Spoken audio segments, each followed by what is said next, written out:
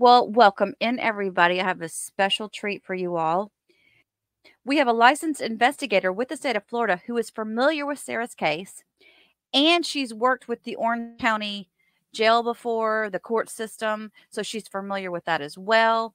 Welcome in, Florida PI Sam. Hello. Thanks for having me. Thank you for being here. Now, due to the fact that this case is still ongoing, we're not going to get into a lot of your background just yet. We'll get into that later on, maybe.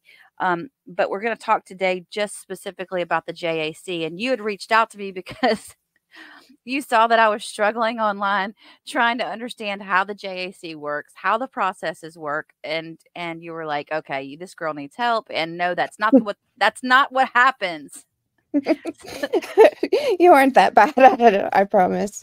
But yeah, So the JAC is confusing even to those of us who work with it on the daily. So go ahead and tell me. Okay, so here's the deal. I'm. Let's pretend I'm the attorney. I'm gonna be like Sarah. We're gonna play like I'm the judge. No, we're gonna be. I'm gonna be an attorney, and I want to go hire an expert witness. What do I do? Okay, well, if you are a private defense attorney, that means there have been at least 2 defense attorneys before you, the public defender and then something called Office of Regional Conflict Counsel. If they've both conflicted off and now you're private defense attorney with a contract with the JAC and you want an investigator or another expert, you're going to draft a motion and a proposed order. You're going to email that to the JAC and wait for their response. Normally, they'll say no objection. You take that email along with your motion and your proposed order, and you upload it via the Florida e-filing portal. And then the judge will sign off on it, and you can go get your expert. They do, on occasion, object, in which case they write a motion in response and ask for a hearing, and then it's ultimately up to the judge to decide whether or not they're going to grant the money. Okay. And once he gives that order, is it set in stone? The JAC has to follow it. Yeah, I mean, the JAC does have to pay for the services, but within what they say in their responses, their motions, is that that expert has to be willing to abide by the JAC guidelines, which usually means they agree to be paid at the amount the JAC has authorized, which is an hourly amount for different experts and different investigators. So like a fact investigator gets paid differently than a mitigation specialist. And then you have like the forensic specialist, and you have on and on. So there are different rates for different positions. Okay. And I did have that pulled up, and maybe once, if you don't mind, I'd love to continue talking with you about this case and other and future videos if you have Sure. time. But we can pull up the JAC rates and talk about them more in detail. I wanted to ask you, although we're not going to get into specifics about Sarah's case, I wanted to ask you about how this is kind of it's a rare, I guess it's rare what's going on when you have this many attorneys coming and going. And Yes. what I'm concerned about, and a lot of people have said this online, it's all over Reddit, how much money are they spending on this woman? Because you've got all these attorneys coming and going. And what you had told me in a previous discussion was just because JAC has approved something doesn't mean it's just necessarily been paid out. But my question, I guess, in this is, so let's say an attorney, and this is a general question, let's say an attorney comes in, he hires we'll say an investigator, and then he comes off the case, a new attorney comes in, he wants to hire an investigator, but he wants to hire a different investigator. JAC is going to pay for both those investigators? Yes, they will. In fact, an attorney can switch investigators during the course of a case. So we're approved money in hours. So, for example, we used to ask for about 50 hours in a initial order. And if you think about a 40-hour work week, right? That's 5 days worth of work, and then, a little more. My math is terrible. So the attorney may ask, the original attorney may say, hey, I want to use this investigator. They may not name a specific investigator. They may just say, I want this many hours for an investigator.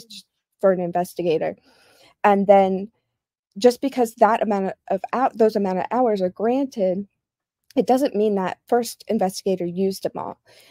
JAC may object if you're asking again for like a duplicate. If they think it's duplicative work, then they may have an objection. Like I said, you have to email them first with your proposed, with your motion, your proposed order, and then you send it to them. They respond whether they object or not. If they do object, then that would ultimately be up to the judge to have a hearing and decide whether or not they were still going to grant money.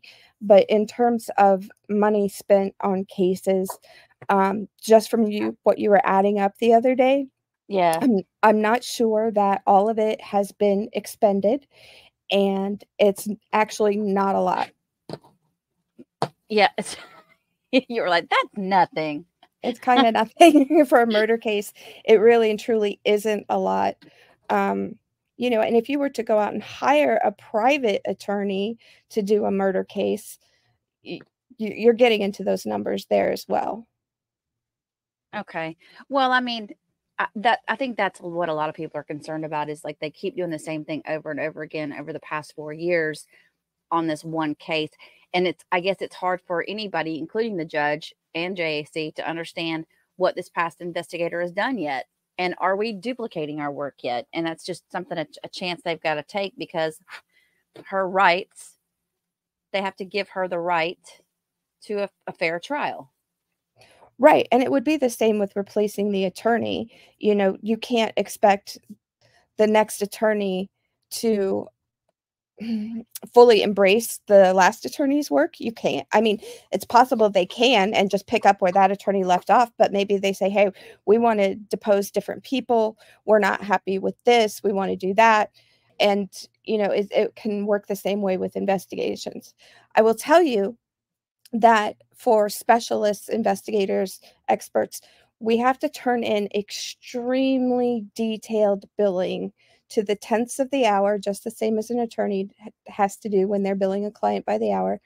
And we have to explain for everything we do, and we are limited in the scope of what we are allowed to do. And you have attorney-client privilege, correct? Correct. So, tell me exactly what it is that an investigator would do then. Well, different investigators do different things. I work in criminal defense, obviously with the JAC, which is why I reached out to you. So what I can speak to what I do. I don't know how others do it, but usually I work with the lawyer to get the discovery from the state or a previous attorney. Now we're using terabytes worth of hard drives because we're getting so much. So we go about trying to obtain the discovery, go and meet with the client at the jail. Some of our clients are very young, and so their parents will come into the attorney's office, and we just sort of meet and discuss and get a feel for the case. From that, I start by reviewing the police report and looking at the narratives mainly of the detectives. I'm looking for just to get an understanding, and then I'm going to start a timeline. And I'm going to start a witness, I don't know what you'd even want to call it, like table or chart, whatever I'm feeling like that day, right? Whatever I think fits the case. And I'm starting to outline who, what, when, where. Right. Okay. I think a lot of people are under the misconception that you guys go out and look for like a cheating spouse or something, and that's not exactly what it's all about. Right. So yeah, it's really interesting when I tell people what I do for a living, because they're like, oh my God, that sounds so great. That's so glamorous. That's so interesting. Like, you're watching too much TV, because that is not how it works. A lot of people go into insurance defense investigation, which means you sit in the car and you watch for people who have done workman's comp claims to actually be physically okay. So that's one big area. Then there are other investigators that do family law type work, where maybe they are following people around, they do surveillance and things like that.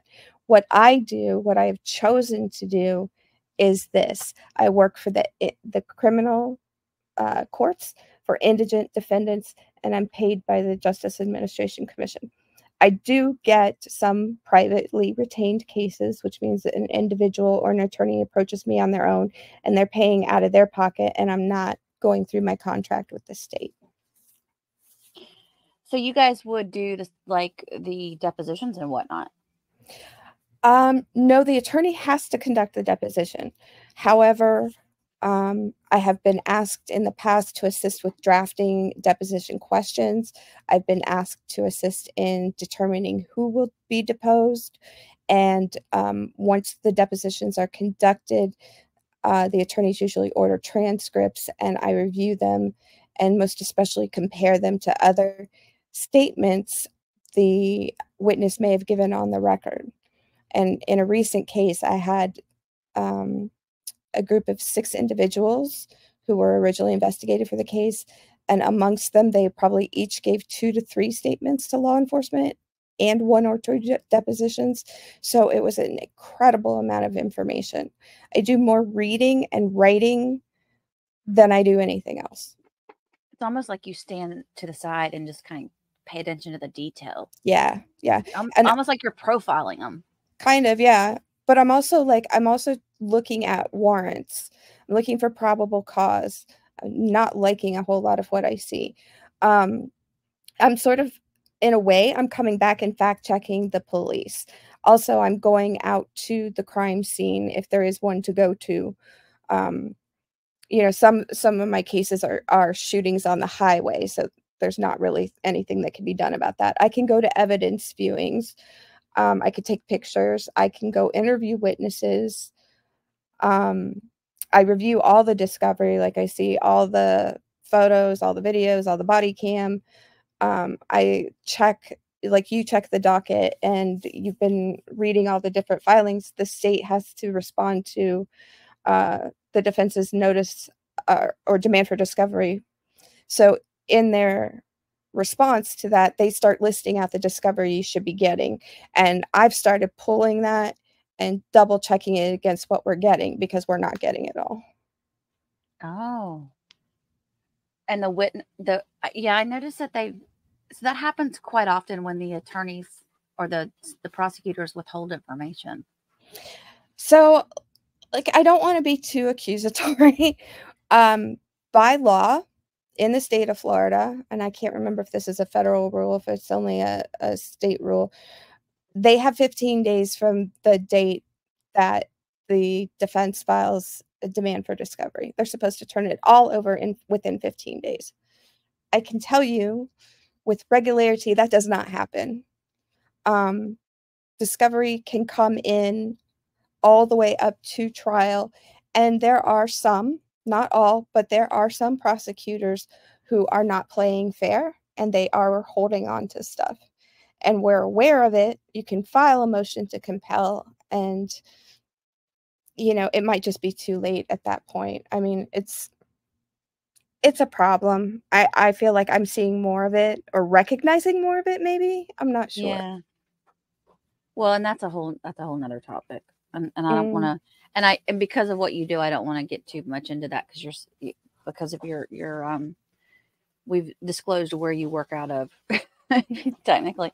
So, what about these mitigators? Because we noticed that in reading the docket, you have investigator, like for example, in Sarah's case, Bankowitz wanted to keep Billy Lane from Prison Break on for the investigation part, or no, for the mitigation part, but he wanted to hire a different investigator. So I didn't realize there was a difference between mitigation versus investigation. Yeah, there is. So the easiest and most simple explanation is that an investigator, I'm speaking for the state of Florida, by the way. Right. So I can't speak to states outside of Florida. An investigator is sort of a fact finder, right? And a fact confirmer. Mitigation is the psychological, sociological part of this. And you see it the most, or the JAC will pay for an actual mitigation specialist in death penalty cases. And a mitigation specialist has to have either a PI license or they have to be a Florida barred attorney. They have to have a advanced degree of some sort. I think it's only a master's, though, maybe in social work, psychology, something along those lines. And really, that's all. But it's a big deal. It's really important because, for example, if you saw any of the horrific Wade Wilson trial, they did they do the penalty phase. So they do the guilt innocent phase. They found him guilty. Then they go to the penalty phase, and you heard the state put on aggravators, and then the defense tries to put on mitigators, which is like, yeah, his brain doesn't work right, whatever, whatever. Those are the mitigation factors. But if you've got a really good mitigation specialist, they're starting from day one, right? The attorney goes and gets them right away. They get second phase attorney, and then they go get a mitigation specialist, because it can be really, really time consuming to gather all that information. So I would see where a mitigation specialist would work directly with, say, like the expert witness, the psychologist, and all that, just on behalf of the individual's mental capacity. Right. Well, they do. They may recommend tests and doctors and whatnot, but they also spend a lot of time with the defendant, with their family, with their friends. They may go, they're going back to the origin story for some of these cases. For some of these individuals, because we have seen some really mentally ill people come through the Florida courts, and it's, they go and they get school records, and if they've been in the Department of Corrections, they go get that entire record. They get any kind of health, mental, you name it, all these records get compiled. They discuss with the attorneys. They may recommend certain kind of testing to be done and apply to the JAC to pay for that. Okay. We had talked, and I had a couple people in the comments telling me, Carrie, no, this is how it works. But I kept talking about how I wondered why Wooten had come off the case, because I saw that Judge Wooten, well, I guess I'm trying to remember when the other one, Cranick, came on, but Judge Wooten eventually was moved off of as a judge for Sarah's case. And we're not speaking specifically about the case, but you explained to me that the judges rotate. It's not something that has anything to do with somebody running the governor. Right. No, no, definitely not that. And I believe I looked him up after you and I talked about it, but I can't remember if he was just rotated out or if he had retired. But that happens, is they'll take in a circuit, they'll take the criminal judges and rotate them into civil, and the civil judges into criminal, which makes everything a headache. But it could be that he had just been in that division long enough. It was time for him to be rotated out to another one. Yeah. Or he straight up retired. The only time, yeah. I mean, recently, if anybody's following or trying to follow the Young Thug case out of Atlanta, that judge did get himself recused from the bench, but that was due to his bad behavior. Oh, okay. Well, yeah. And then I saw too that Cacciatore, the ASA, he came into the picture later on, around the time that Bankowitz had come in, and I was like, he wasn't on all the other documents before Bankowitz. That's not unusual, though, because people come and go from the prosecutor's office like any other job. And the same thing goes, like with any other job, they get promoted. So a prosecutor may start out in misdemeanors and then start getting bumped up until they're actually in like high felony criminal cases, right? There's a hierarchy to it. And the more experience you have, like, you'll find the brand new ones sitting in traffic court all day long. It could just be somebody left and he picked up that person's caseload. It could be any number of factors. I wouldn't read anything specific to Sarah into any of what I've seen on her case. Okay. All right. So you personally know Billy Lane? I do. He's a very good investigator. He's former law enforcement. He gets really good outcomes. He pays very close attention to detail, works very well with his attorneys. And yeah, I think he does a great job. You said he was a super nice guy. I think you told me that one time. Yeah, he which is He's good to know. He's really nice, and he's been with Sarah since day one. I mean, I know he came off of it for a while and was asked to come back, and I know there's been some back and forth based on what I've seen on the docket. But he was there after Mauricio Padilla took the case. I'm going through some of our questions here. Oh, I know what I wanted to ask you. Explain to me now. So, in a situation where you have a defendant who likes to write the judge letters prior to being her own counsel, how does that work? The judge is going to eventually read it, but he's not. He's got to disclose it to everybody in the case, right? Yeah, well, so I was kind of making notes on my phone about this morning while I was sitting in the Chick-fil-A drive-through because I had listened to one of your episodes, and so yeah, you have to think about this, right? Judges see hundreds of people in a year, and a lot of them decide they're going to write letters. But the thing is, the letters are not. I think the judge, I can't pronounce his name. What is it in Sarah's case? Kranick, thank you. I think he said it in something I was listening to, which is that's considered ex parte communication. If a party is writing a letter to the judge, so it would be the same thing as like if the prosecution were trying to communicate with the judge outside of the presence of the defense, and that's what got that Judge Glanville in Atlanta in so much trouble, right? It was this ex parte communication he was having with the state. So Sarah's letters, they're going to be received and opened by the clerk of courts. You see that stamped usually somewhere. That's why they always scan in the envelope and they add all, you get all the stuff. And then it's up to the clerk to file it.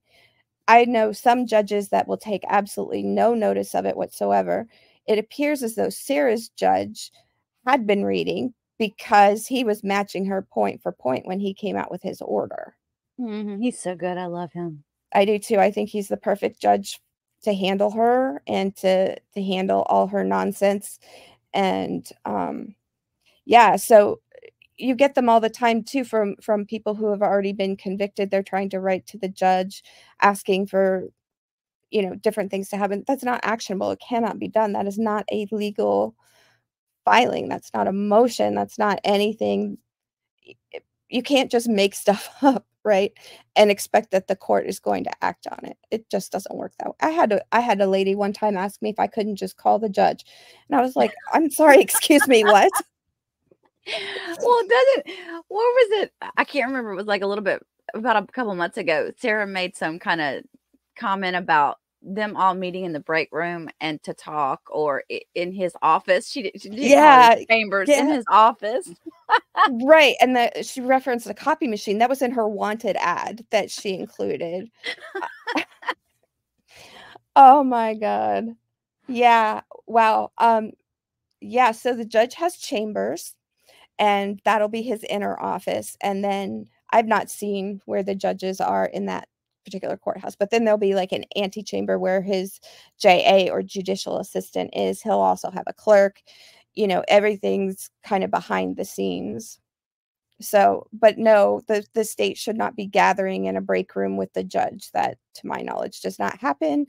The state, I refer to it as the state, because here they're assistant state attorneys, or the state's attorney, right? Other, like if you watch Law and Order, that's a district attorney. So I just call them the state here.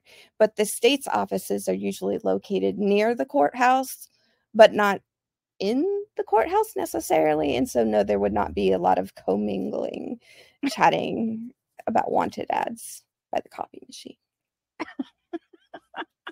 And the water cooler. And the water cooler, exactly. So I guess, what do you think is the biggest misconception when it comes to people that are somebody like me who has only been watching trials for about a year or two, and somebody who is like really used to be into Law and Order and all those TV shows? What's the difference between reality and TV, I guess?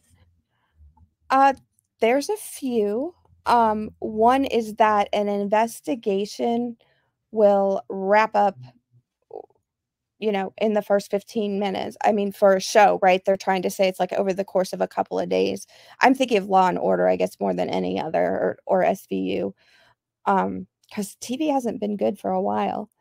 No, I So know, right? that's why I'm watching all these trials on YouTube. Yeah, so time, for one, time is a really big factor. And then the the next part that I think is a really big misconception is what evidence and testimony is allowed in at trial. Because the answer is no. No, no, no, no, no. You don't get to ask those questions. You don't get to bring that in. You don't get to say those words. So a lot of people just do not have any sense of what is the legal structure behind everything, because television, just like a medical procedural, will drive a doctor crazy because that's not how it works. It's the same thing in the legal system. There are steps and rules and law to be followed, procedure at every level. So I think those are two of the biggest misconceptions. Oh my God, can you imagine them trying to get Sarah's trial into a 45-minute TV show? It is not happening. Hey, Yeah.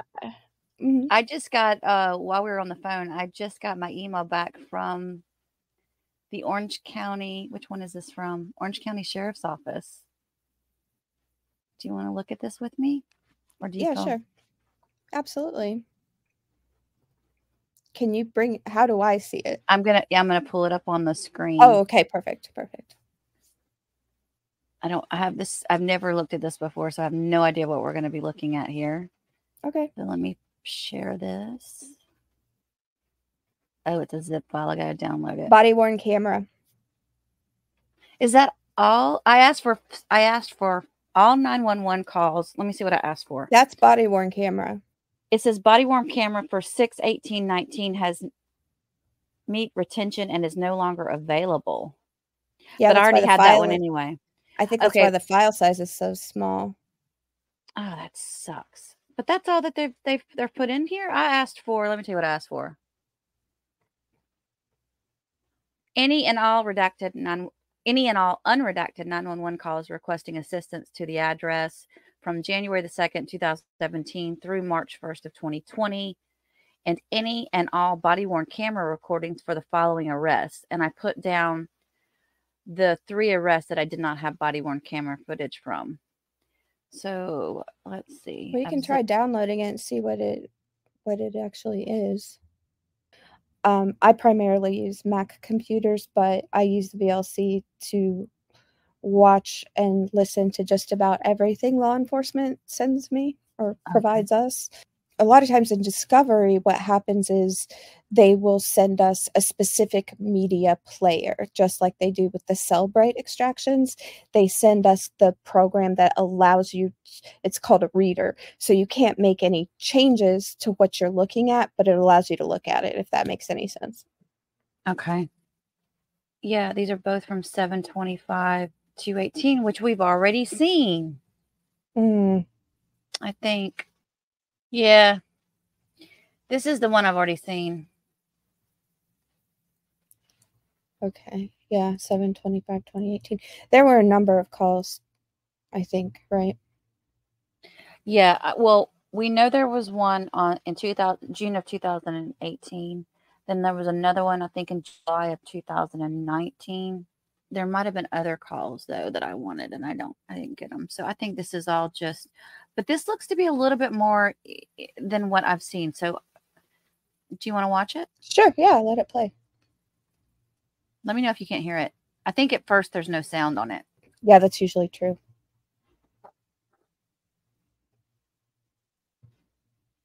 I'm going to just put it up full screen and take our Sure. little icons off so that we can see it better.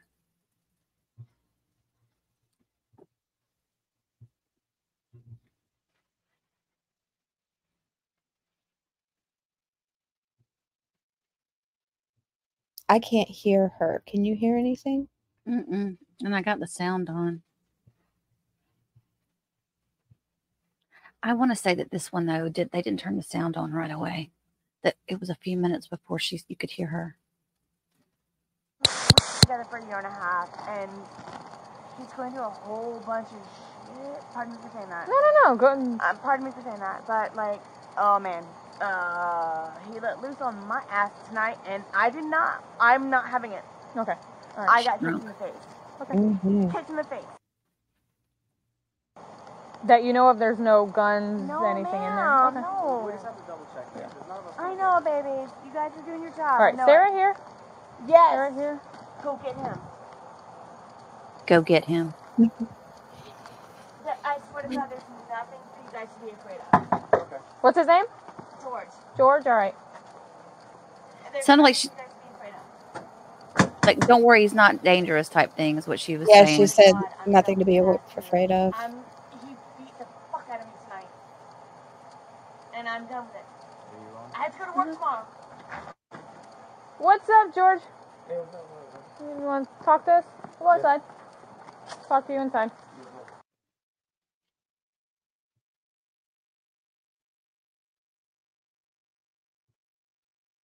Okay. Then let's get to the next one. No, wait. No, this is still playing. What's going on, man? You see my eye? I do see your eye. He kicked me in the fucking face. Okay, tell me how it all went down. From beginning to... Yes, my love. Okay. Okay, so... My we were love. having a really good day, and we went across the street to Muldoon's, and Good day. everything was good and fine and dandy, and because I talked to another guy because he left, came in there, and I got so mad, because I asked for a cigarette from another guy because he took my license, my debit card, and everything. Cigarettes, everything. Took everything. Okay. So I asked someone for a cigarette, and it happened to be a guy. So he walked in and got super pissed because I asked for a cigarette from another guy. I came home. Mind you, my car is across the street still. Okay. Go to work tomorrow. So you get home. You go inside. Oh man, let loose. Okay, elaborate. So you open the door. What happens from there? I'm a whore. He starts calling you names? Okay.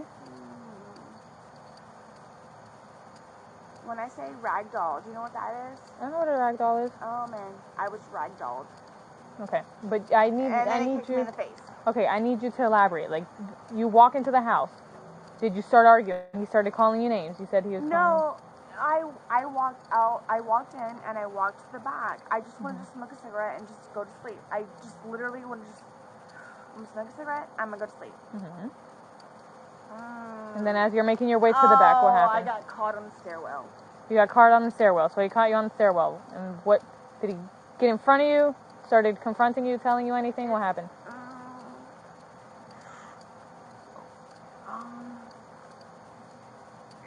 Let me figure out my lie.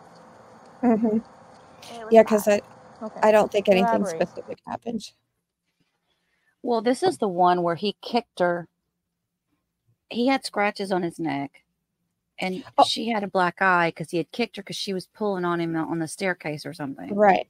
I have no doubt they fought, but I sort of doubt that it was entirely on him.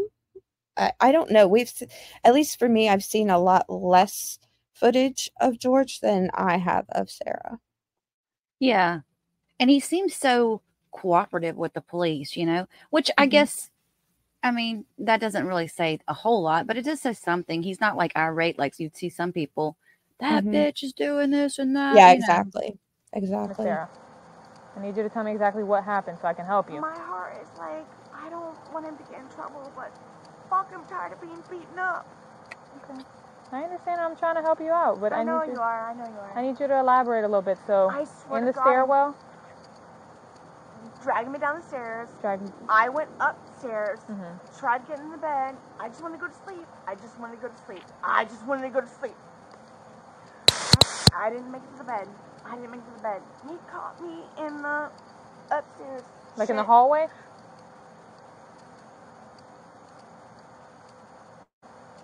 Beaten the fuck up.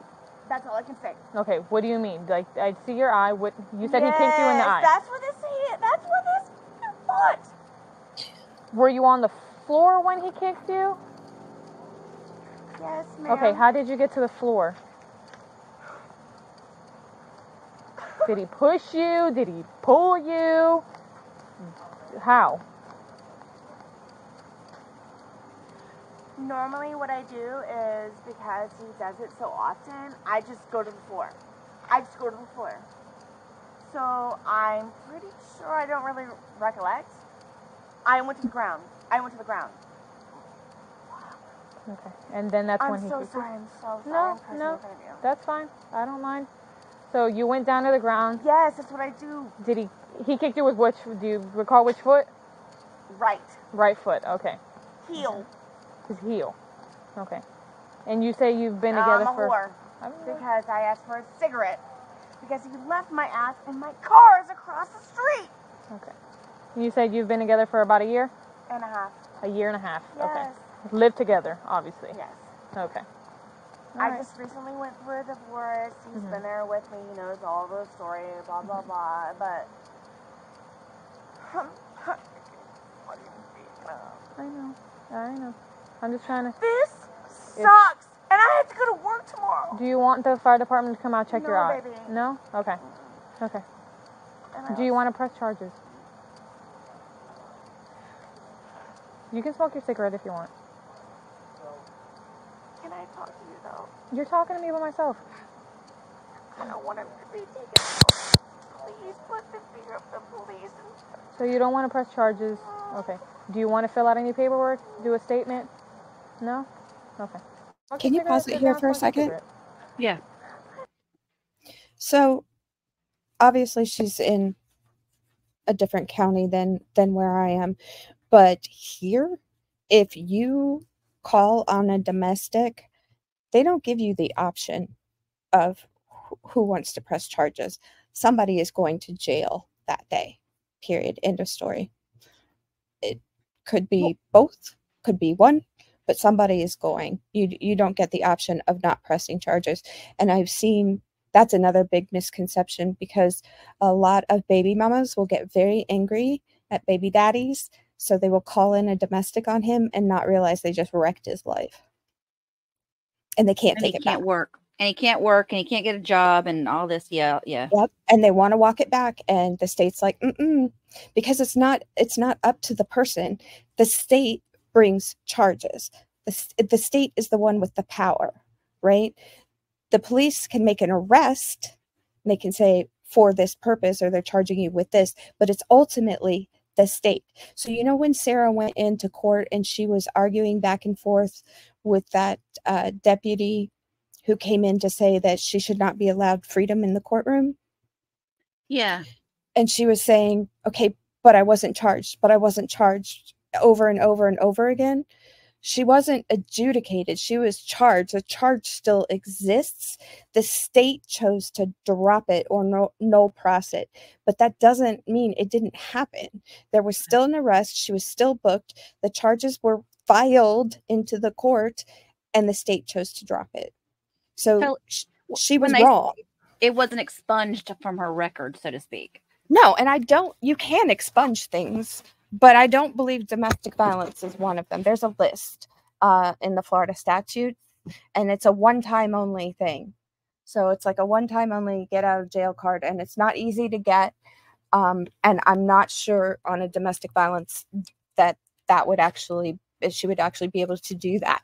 But when she kept arguing with him, she just didn't understand she doesn't understand the terminology,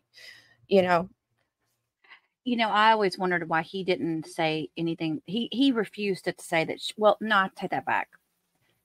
He didn't until the end, the last two arrests, where he said, she hits me and I don't want to report her to the police. I think he didn't want to report her to the police because of her son and losing custody of him. That could be. And if she's truthful about working.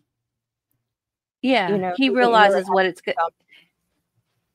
he realizes what it could do to her life. Yeah. I mean, it's possible. Like I said, I've seen much more of her, obviously, on, the different coverage than I have of him. But she certainly appears as though she could be aggressive.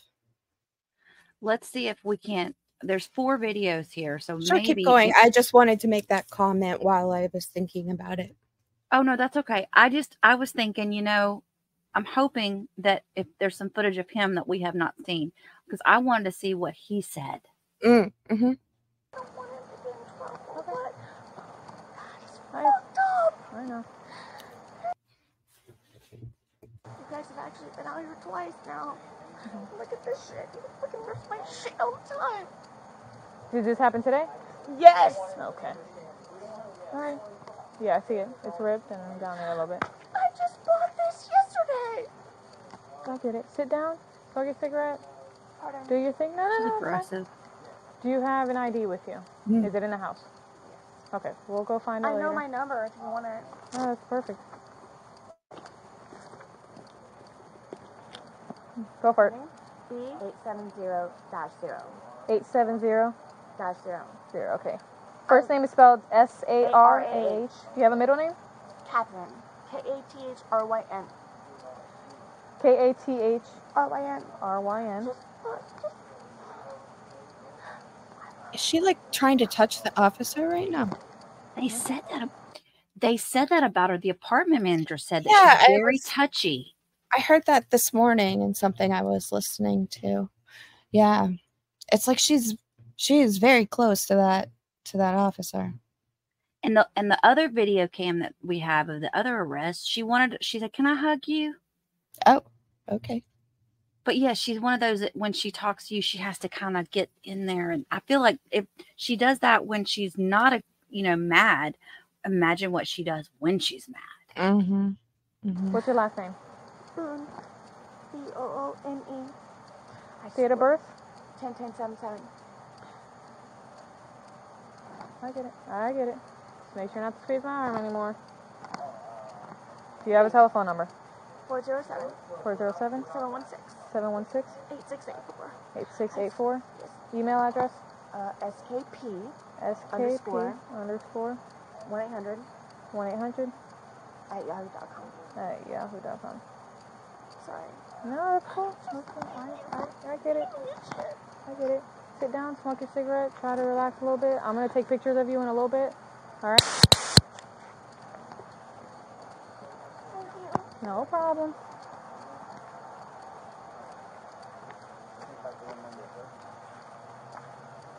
Okay, there's another video coming up here. Mm-hmm. Whichever the other video. This may be the other officer. That's probably what it is.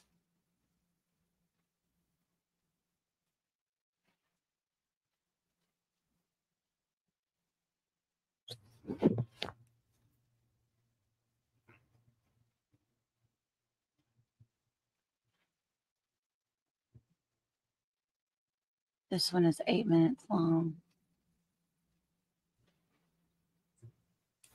Maybe it's the conversation with George.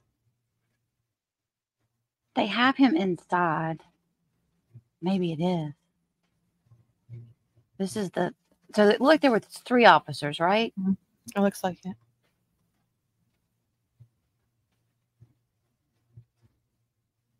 Yeah. Okay, so this is the other officer's point of view. All right. What's up, George? Hey, what's up?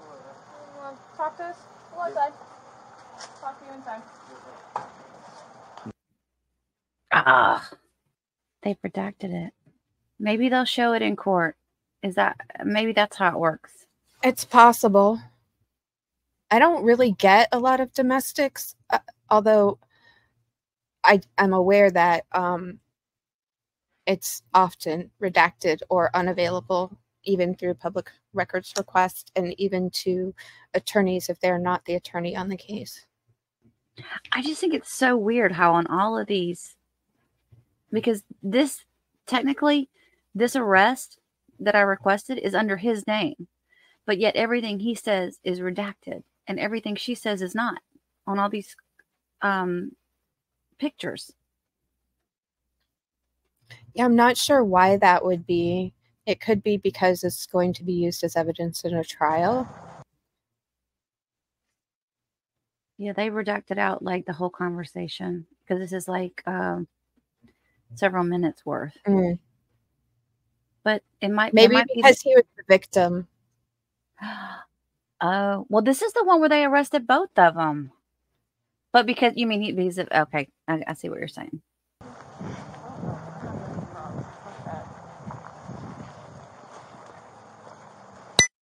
There's 5 videos total. And it looks like this one is very much redacted as well. The other thing I noticed her saying in court when she was arguing with the judge was that her case was an open and ongoing investigation, and that's not true either. The investigation is closed by arrest. Oh, is it? You see that on the police report. If you look at the top of a narrative, I haven't seen hers. I guess I could pull it and look, or you could send it to me and I'll look at it. But an investigation. You mean in this particular instance, not in his death? No, in his death. The investigation is closed, period. End of story. She kept trying to say her case was an open and active one. No, it's not open and active. The case, as far as the police go, that's been cleared by arrest. The state has charged her. Now it's up to a jury to determine whether she's guilty or innocent. There's no open, ongoing, active investigation here. Oh, I got you. Okay. This is all going to be the same footage we've already seen. So I will say this, though. This form that I requested, it could be that they're getting all the documents together for me. When it comes to... Have a seat. We'll talk. I think that there is a lot of people requesting stuff right now. When it comes to domestic-related stuff, man, you'll probably sit in there for a day, okay? Yeah, I'm not going to sit here and I'm not going to lie to you, all right? You're going to probably sit in there for a day, maybe 2. All right? 2 days? Possibly. It's all up to the judge, all right? This the thing is that the reason why they do that, man, is because when it's domestic-related, all right, y'all are dating. This is still dating violence, still domestic violence, okay? They got to make sure they keep y'all separated long enough to where nobody's gonna come home and kill each other. You know, I know that might not be your intention. That's the majority of the domestic violence and dating violence, battery calls that we deal with. That never happens. But there's always that one out of many that will do it. So that's why you'll probably sit in jail for maybe a day or 2. Okay. All right. You understand that? Yes, sir. All right. Just keep being cooperative. All right. Yes, sir. All right. So you want your phone? You want your phone? Yes. Make sure you guys lock the back door. Man. We got you. Don't worry. We'll take care of that. You go by Junior, you go by George? George. Is it George or is it Jorge? Jorge. All right. George. Hey, man, I'll call you by your name. Well, you want George? Okay, I'll call you George. Thank you. All right, you're welcome. He seems so respectful. Yeah. Not belligerent.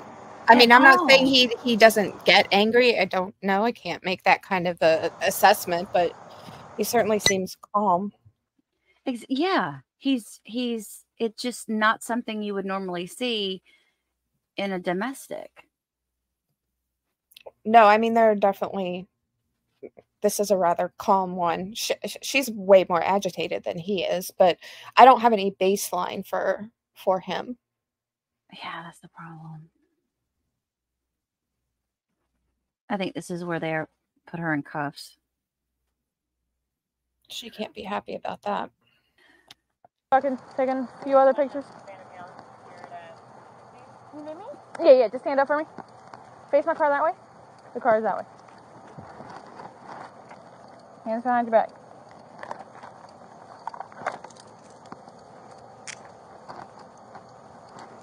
For what? For battery domestic. Me? Both of you.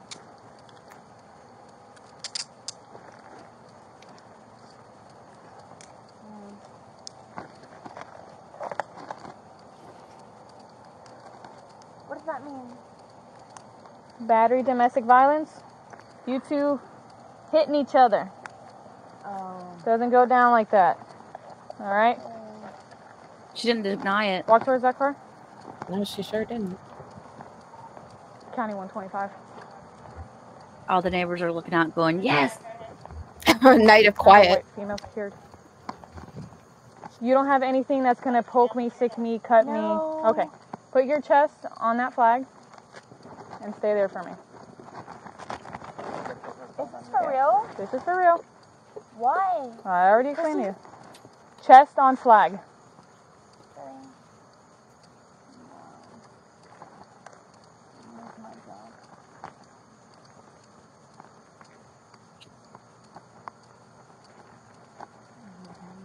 Gives her another excuse to not have a job and sit on the Probably drink now. not be together, but that's not my business. Yes, ma'am.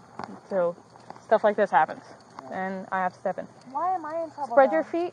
Spread your feet apart. Why am I in trouble though? Because of the marks he has all on his neck and the inconsistencies of the story. That's me fighting back. Okay. I can't. Okay, step back a little bit.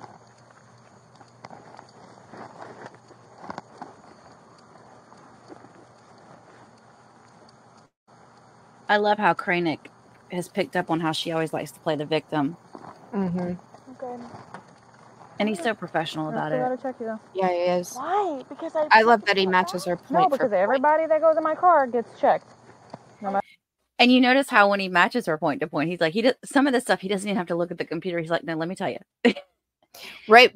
The best part though is, you know, how she likes to count her days, minutes, hours, months, years, whatever.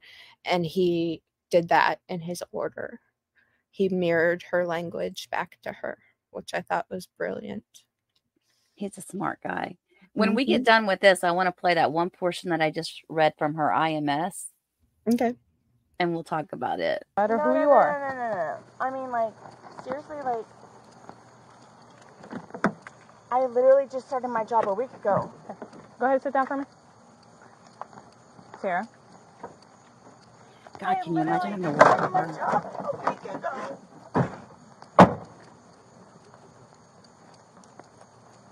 She would be a pain in the ass to work with. Her phone's over there? It's in your front seat. Okay. Thank you. She's the type of person that would get other people fired constantly. Seems like she might be. She is just... I bet she had very few lady friends. Yeah, I wonder how she does in that dorm. It must not be too bad, or she wouldn't be complaining so much about her attorneys and stopping her case from moving forward. I always wonder that too. Like, when she's around, do they act like they're her friend? And when she's not around, they're like, oh my gosh, she's such an idiot. Well, she's in an open room, an open dorm. 652 women, I believe, are housed there. Yeah. And the way that it's set up is so that the guards, the bailiffs, the sheriff's deputies, that they all, the correction officers, that they have eyes on the inmates all the time. So there's like no partitions. There's no like smaller pods. There's no cells. It's, from what I understand, it's just a big open dorm. Like the orange is the new black. Yeah. And you heard what she said about having her files sitting between her and the other girl's bunk, just out in the open at that one point. Yeah, I did hear that, and heard about how it was also a fire issue and everything. I was trying to envision that, and frankly, I don't know how far apart the bunks are, or, you know, if they're a top and a bottom. I don't know. It's hard to speculate on that, but you know, she argued for one thing, she got it. She didn't like that, so she got the next thing, and it still wasn't right. I mean, it's just, you know, she'll keep finding excuse after excuse. I don't think, and many people are like, oh, she's doing it to extend her time or whatever. I don't, everybody acts like she's so smart that she's got this figured out. You know, she's 10 steps ahead of everybody else. I don't think that's the case. I think she's scared of what's next. Maybe that's what it is. I mean, there's so much uncertainty in a jury trial. Even if you are not a lawyer and you're not a defendant and, you know, you're not part of a victim's family, you're just maybe somewhere on the team or you're invested in it. I mean, I've watched trials on YouTube where I'm invested in what that verdict is. And that's that time between when the jury goes out and when a verdict comes back in is nerve-wracking. And then there's the time between, if there is a time between the verdict coming in and the judge sentencing. And I just think that she's been, how many years has she been in county jail? 4 years, February 2020. Okay. Wow. Well, Yeah. the end of February. It was the end of February 2020. Okay. So she's comfortable there. That is the devil she knows. Yeah. She does not know, nor do I, thank goodness, what Florida State Prison looks like. And I'm sure it's a lot worse than everybody always says that people want to stay in jail before they don't want to go to prison. They'll stay in jail. Well, there's a couple different reasons for that, I think. One is usually in the county jail, they're not far from their people. So there may be other people in jail that they know. Happens a lot. Even co-defendants, even clients I have know each other. It's the craziest thing. So county keeps you close to home, and so people can go into the jail. They can put money on the kiosk.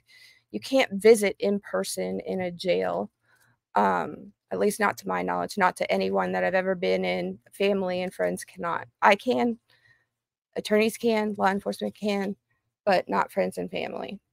Prisons are set up for long-term housing, so there will definitely be a hierarchy there. I think some of the television and movies about that are probably true. But there's also, depending on where you end up, there's different programs, education, different things that they can do to sort of have a life. Whereas in county jail, you might get a duty like cleaning floors or something small like that, but there's nothing all that much to do. So, but it's safe. Even though it's jail, it's safe. It's what she knows. That's the way I would think about it is, oh my God, if I go to trial and they find me guilty, what does that look like? But if she gets out of jail, she doesn't have anywhere to go either. Yeah, I think everybody says that Brian's done with her. The thing is all that domestic stuff is redacted in her proceedings with him. Yeah, her divorce. I think, I mean, I don't know if there's some kind of battle going on. I don't see how there could be a whole lot of battle going on. He's probably just waiting for her to be found guilty so that he can get full custody of the son. I don't want to I mean, there's no way of knowing, because that will be completely locked down and not released to anybody. But they are definitely, the family courts would be looking at what's the best interest of the child. And it could go from anywhere to like you're talking about, like permanent custody, to actually removing her parental rights, which is, the most extreme option that can be taken for a parent. I saw a file about her video visitations, and I think they went up through December of 2023. And it looked like Brian had visited twice, and one time he had brought the son in. But it was a video. It was probably, FaceTime or Zoom or something like that. However, no, that's how it works. That's just how it is. So if you got in your car today and you drove to the county jail where she is, you wouldn't even be in the same building as her, right? You go to an area that is full of like video telephones, and they get on a video telephone from where they're located, and that's how you talk to them, and it's recorded. So you couldn't. So they're not calling from home. They have to come. They can't now since COVID. COVID, they can now. That's available. It costs money though, and there's a limited amount of time. But at the jail that I frequent, which I can't believe I'm saying that, but the jail I frequent, you come in and you go into if you're not there for a professional visit, so anybody who's got a friend or family that they're wanting to talk to, they go into a room and they sit down in a cubicle, and the person that they're there to visit comes up on the screen. It's video to video, and it's recorded. It's free if they go to do it at jail. It's not free if they do it from home. I got you. Okay. I wouldn't want to take a kid into the jail though, so. No, I wouldn't either, but maybe he was, curious and Brian thought he should see for himself. I honestly don't know. I feel bad for him. Yeah. Okay, let's go back to play. There's no sound in this right away.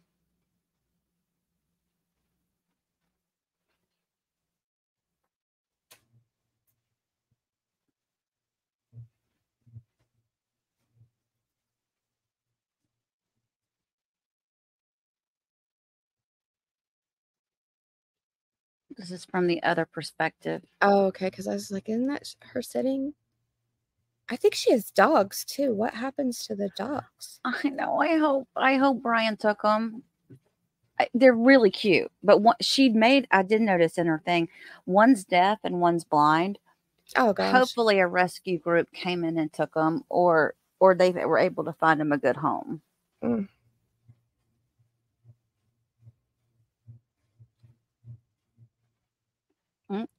So they've redacted the inside of the house. That's the second time they've done that.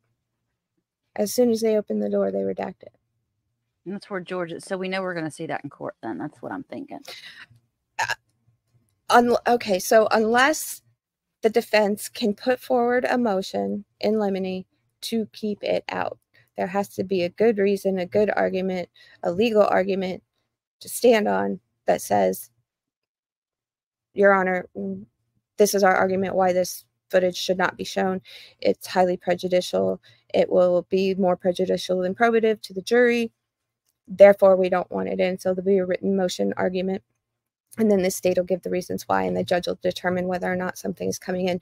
There's a lot of negotiation that people do not know happens before and behind a jury's, like before a jury is ever sworn and behind a jury's back. There will be so much information, so much argument. They don't see half the pictures. They don't see so much.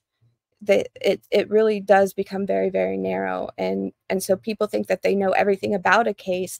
Well, no, you know what was released via public record, which in Florida is pretty broad, but and what you see at a trial.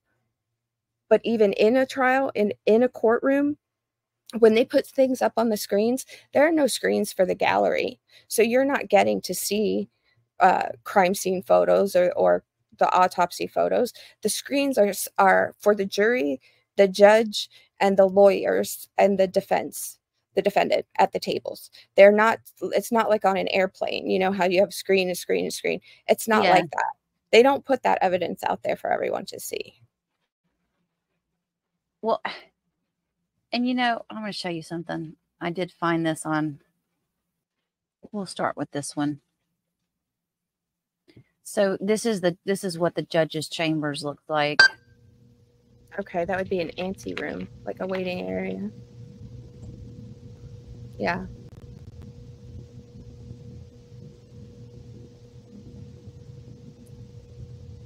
Yeah, so that's where the well, in my experience, that's where the JA would sit. JA? Judicial assistant. Oh. So that's not his chambers? No. That would be to me that looks like an anteroom, antechamber. So like the room before the chambers. Yeah. His would be like a judge's chambers wouldn't have that much seating available in it. Oh, I get you. At least not in my experience. But that area where you saw the fax machine, the copier, all the things, right? And all the screens, to me, that looks like where his judicial assistant would sit. And she or he, they are if you're working in the defense, they are your communication with the court. So, for example, if you are trying to coordinate a court date, and the state has to be involved in that, and maybe there's another defense attorney, you can contact the JA and say, can you please tell me when court's next available time is, or when is their next hearing calendar call, whatever. It's so annoying because in the state of Florida, nothing is cohesive all the way through. That's not the right word, but nothing is the same all the way through. Every circuit is different. And that just drives me insane. So you have the process of like looking at the Orange County docket, right? But if you look at Seminole County, it's not going to look anything like the Orange County one is, unless they're using the same system, which is rare. But the judicial assistant is sort of the judge's lifeline in his chambers. Like, that's his person. And then in the courtroom, he's got a clerk. All right, let me show you this really quick. You were mentioning the courtroom, right? Mm-hmm.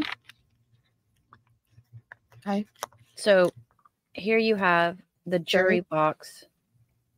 And I noticed this huge screen right here. Mm-hmm. Judge's assistant, clerk. And then you've got prosecute. Well, wouldn't it be prosecution would be over here closer to the jury, but they've got her sitting over here now, and the prosecution. But I guess right now it doesn't matter for hearings. I don't know. Yeah, let me think. So in my most recent trial, the state was closest to the jury. I could barely see them from the defense table. We were in a much, much bigger courtroom. This one looks really small. So it may not be that the trial may not be held in this room. It's possible they switched to a different courtroom. So for my recent trial, when we picked a jury, they called 75 people. So we were in one of the biggest courtrooms in the courthouse just for that day to pick the jury. And then we went to a smaller courtroom. Oh, that makes sense. Yeah, that makes sense. This looks like there's only like 3 rows in the gallery. Yeah, so yeah, exactly. And those are not comfortable. And normally, so let's say you have your prosecution is my right, their left, I guess, right? From what we've seen in hearings, that'll be the bailiff's, like the main bailiff's desk right there where your pointer is. Yeah. And then that'll be the clerk on continuing to the right there. And then judge. Yeah. And so this might be a tech person. It could be an assistant clerk, a research attorney. I honestly don't know. I would be surprised. I've never seen a screen like that facing the gallery, ever. Well, since they've started doing... Oh, the Zoom courts. Oh. Yes. Yes, you're exactly right. Now. That's where Christian Lake was. You're exactly right. You're exactly right. I'm thinking there's no way they're letting a jury see all of that. Yeah. But to me, I look at it from the jury standpoint. It's probably harder for the jury to see the maybe not, but right, because so this may not be like a murder trial kind of situation. Yeah. This might not be the courtroom that they use. I don't know. I can't say for certain. Sometimes they'll bring in another, like a mobile TV, and they'll put it like in the middle so they can look at it and whatnot. But yeah, I'm assuming that there's going to be stuff that, well, the way it's set up, they just tell them, don't, turn the cameras off for this portion or what have you. Right. The gallery can still see it. But but in a jury trial, like in a trial where you're going to have potentially disturbing evidence, there's not enough tech going on in that courtroom, in my opinion. I mean, I see the big projector and the camera, but there's the Elmo. Do you remember those from like in school? Yeah. They would project. That's what they use to put evidence up on the screen. But I don't know. Like I said, at my last trial, and in fact, at every recent trial I've had, there is tech at the tables. So that's for putting on, the counsel will stand there and maybe they're putting on evidence. But at the tables, like the defense table and the prosecution table, there are normally screens so that the defendant can see how there's a microphone there. Yep. So it could be that it's wired underneath for it. Some of these courtrooms are not, and some are. This looks like a more modern one. And the microphone, and then they'll bring out headsets. Oh, they'll bring out headsets, not quite like that, but that's for translation, I think. Yeah, that's probably for the court reporter. But so that the defendants can hear when the attorneys have to go to sidebar, they bring out headsets to put on the defendants so they can hear what's being said. Well, let me take you back over here to this one. This is the holding cell at the courthouse. Oh yeah, that's not pleasant. Disgusting. That's awful. Look at the floor. Oh my God. Can you imagine what that smells like? Here's the awful part. And I don't know if it was your, oh God. Oh, gross. Oh, really? Oh you know, my God. you wonder why the video's not taken from above. I think it's because of the toilet. Oof. So what happens level. is in one video, she says she was kicked awake at 3 o'clock in the morning. That's probably true.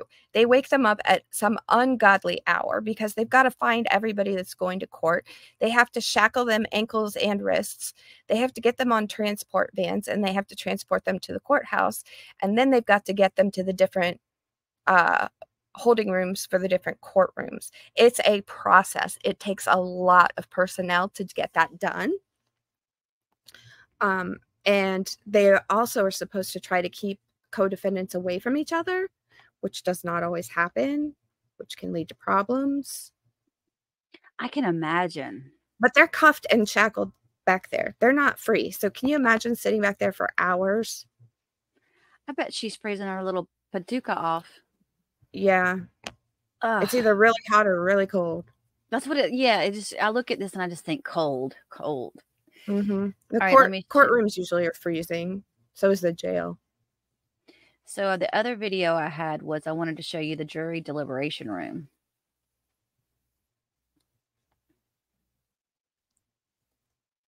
So they'll have their own bathrooms, at least one, if not two.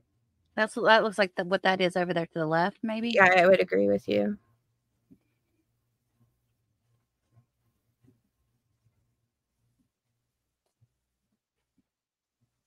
I don't know what those doors are. I don't know. That I really don't know. Maybe it's got some video equipment in there, but they've got their whiteboard. Oh, you know what? It might be where they have like a kitchens type setup, like oh, okay. Maybe coffee. I don't know. Like maybe coffee, snacks, water, that sort of thing. That would make sense. Okay. And that one back there, that might be like writing supplies. I have not been on a jury. I can't. The last time I was called for jury duty, I had a trial starting in the next courtroom the same day. Oh, you got out of it. Yeah, I said you might want to try for civil next time because I don't think you're going to put me on a criminal jury. I've been called twice and I've never gotten on there. Well, I wanted to, I guess, well, let me see if there's anything else I wanted to ask you. We've actually gone through this a lot quicker than I thought we would, but I know you and I could sit here and talk for hours about this. Do you want to talk about the fact that there's an attorney now? Yeah, let's do that. Let me pull up the docket. I just did that. So just to give everybody a context, you and I were supposed to record at 10 o'clock, and I put down 10 o'clock my time. I didn't realize the time difference. I was not thinking. My brain is not here. I wasn't either. So you were ready to go live, and I was just finishing up my editing because I had woken up at 7 to get ready for this recording, which is 8 o'clock your time. And I was editing when you called me, or when we started texting, and I was like, oh crap, she's an hour. That's when it hit me. Because you said I'm in the room, and I was thinking, why are you already in there? And I thought I was getting in there late. So what we found today was what I recorded today was the IMS report. We'll go back to that. Let's first look at this defense motion to continue. Right. Yeah, I read this before we came on. I mean, the way he's put this together, he's met with her the 20th, the 21st. It looks like, we were talking about him being in Pensacola area. Yeah, he stayed over, right? Yeah. He had to have stayed over because that's a haul. Look, the 20th, let's look at the dates of the 20th. The 20th that would have been a Tuesday. Tuesday and a Wednesday. The 26th and 27th was a Monday, this past Monday and Tuesday. Yeah. Yeah.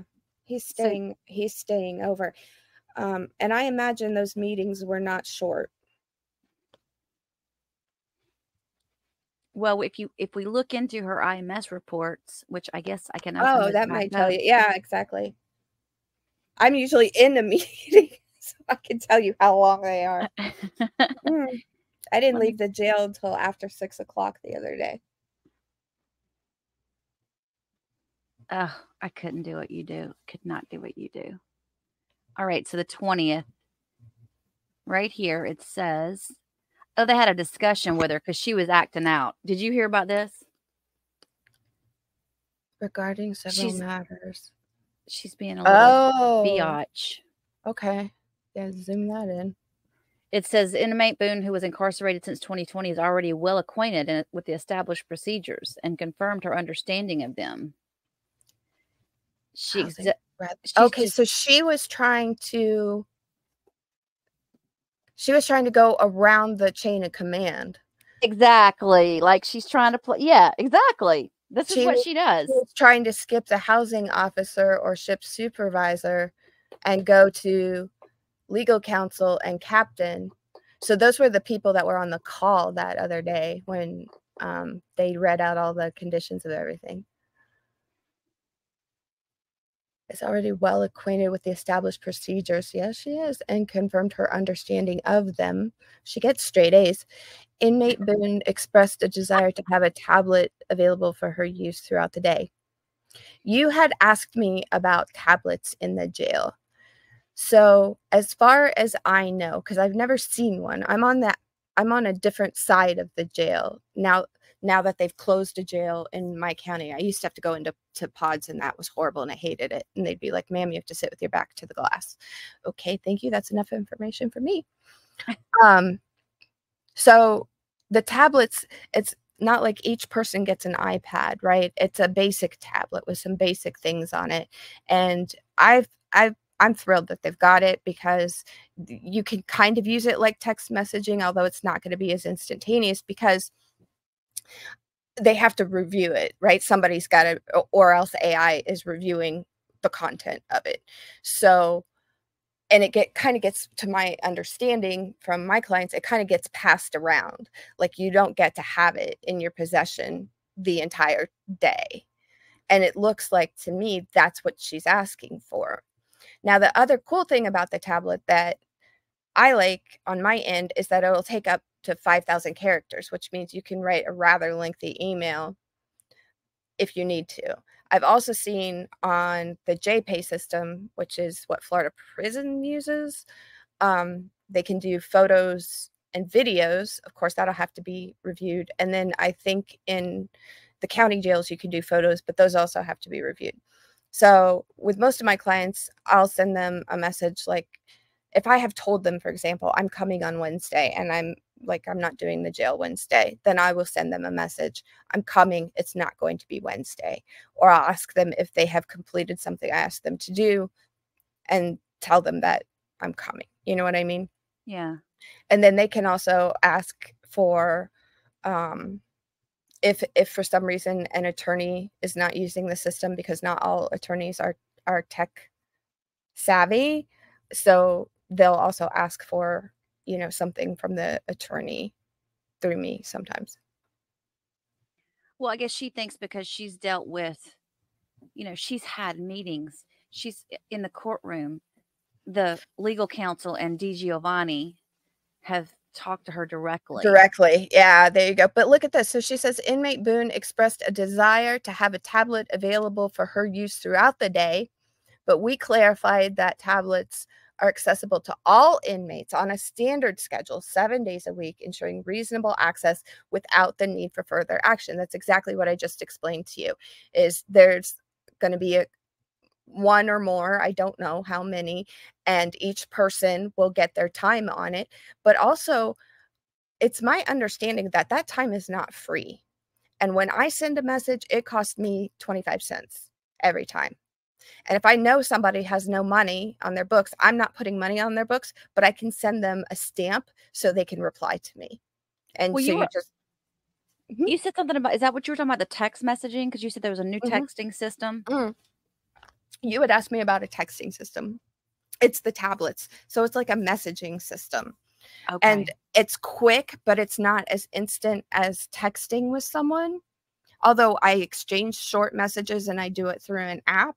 But like I said, they have to be reviewed. The message has to be reviewed before it could be passed on to the inmate and vice versa. And like, for example, I was trying to communicate with a client the other day, and I had sent him a message, traveled to the jail. By the time I got to the jail, like as soon as I got to the jail, he's like, no, I need you to come tomorrow. And I was like, oh my God. So I had to turn around and leave. And I didn't stay because the waiting situation at my jail currently is horrendous, and I didn't want to sit in the lobby forever. So it was nice to see that like he was not prepared for what I needed him to be prepared for. So I didn't mind driving back home. But that's what's really great about this system. However, they get it kind of on a rotation. So he couldn't just sit there and stare at it and wait for me to respond. You know what I'm saying? Yeah, he has to come back later. Yeah, exactly. So on the 20th, mm-hmm. It looks like she didn't pick up her laptop until 8 p.m. that day. So that would tell me she was with somebody. Yeah. She was in the meeting. Yeah. And so is there a limit to the number of times she could be in there with an attorney? No. She could be in there as long as they want? I would think. As long as the staff is willing to do it. I asked the staff, I asked one of the deputies at my jail, because I got there really early one morning. I was like, oh, I was surprised you're open. He's like, well, it's 24/7, ma'am. I'm like, really? And he's like, well, can't say anybody be happy about it, but yes. So, people get arrested at all hours of the evening. Right. Well, they're processed at another jail, but I mean, if you have to do a provisional visit in my county, because you don't make an appointment. You just show up. So they have to go locate that person and bring them to the professional visiting area. Whereas with her jail, to my knowledge, the last time I was there, you did need an appointment, although I'm not sure if an attorney needs an appointment. But if your attorney is coming from all the way from Pensacola, she's got a court date set for October, and he's offering to jump in here at the last minute. Do I believe those meetings are that long? Absolutely. Yeah. 100% I do. Yep. Can he bring in lunch to her and everything while they're doing that? No. No. Okay, so it says that on the 21st, she arrived to the dorm from her interview, and they don't put the exact time in here, but it's observed on 8:13 p.m. So yeah, it looks like both the days they were going at it hardcore for the whole day. Yeah, from her interview with the laptop. So she took everything with her to meet with this person, with this attorney. What do you think would happen? Oh, wait, hold on. 8:13 to 8:16. What am I not reading here? Numbers are not my friend. Well, he observed it, I guess, at 8:13 p.m. and he created the notation of it, I guess, at 8:16 p.m. Or he or she. Rosa. Oh, okay. Here's my question, though. Mm-hmm. Do you think Judge Cranick, so he says, okay, because I think this will be added to Tuesday's hearing. And I think what's going to happen is they're going to address this, right? They've got to address this at the next hearing. Oh, 100%. So he's going to say, okay, look, could Cranick come back and say, okay, you can be your attorney. Obviously, if you want to be your attorney, you can be your attorney, whatever. Well, no, he has to approve this guy to be her attorney. Does he not? Because he's already said, you have to defend yourself now. I'm not going through this again. Well, what he said was he wasn't going to give her any more state-appointed attorneys. So that's a private defense attorney who agrees to get paid through the JAC. I read what you just had up a minute ago, his motion for a continuance, where he's saying that he's just now taking the case or whatever. I thought his requests were not unreasonable. He laid it out very nicely, didn't he? He did. I don't know that there's all that much complexity to Sarah's case that you're going to need a gazillion experts. And based on what I've watched from your videos and what I've read, she's already it's not like she's been sitting there without legal counsel for 4 years. there have been attorneys on there that have actively done things. There cannot be that much more to do. I mean, she acts as though there's endless amounts of discovery, and it's just not the case. Like, her police report is very straightforward. There's probably a handful of depositions. And if her phone, which I'm guessing was a pay-as-you-go kind of phone, did not probably have a whole lot on it. Like, for example, if I have an iPhone and I've been using an iPhone for 10 years and I use iCloud, right, and they go and download my phone, that could be in the tens of thousands of pages, because when you get a phone extracted, it takes everything, including the file system, every emoji, everything you could possibly think of. I don't think her phone extraction could be all that big, and I guarantee you she's seen it by now. Oh, yeah. She saw it when Padilla was in there. She had to have. Absolutely. He says 38 days remain before trial, but I think what he said in here that caught my attention was that his professional witness, or whatever this person is for the battered spouse syndrome defense, would need to almost gain a rapport with her. Yeah, so that goes back to like the mitigation idea, where I told you that mitigators, kind of jump off from the get-go to develop relationships with the defendant and their families. I imagine that very well could be true. I don't know I don't know how much room the judge is going to allow for this. I'll tell you what, he will do his research. He will look at the case law. And if you scroll back down a little. Where do you want me to go? Just to the top of this. See here?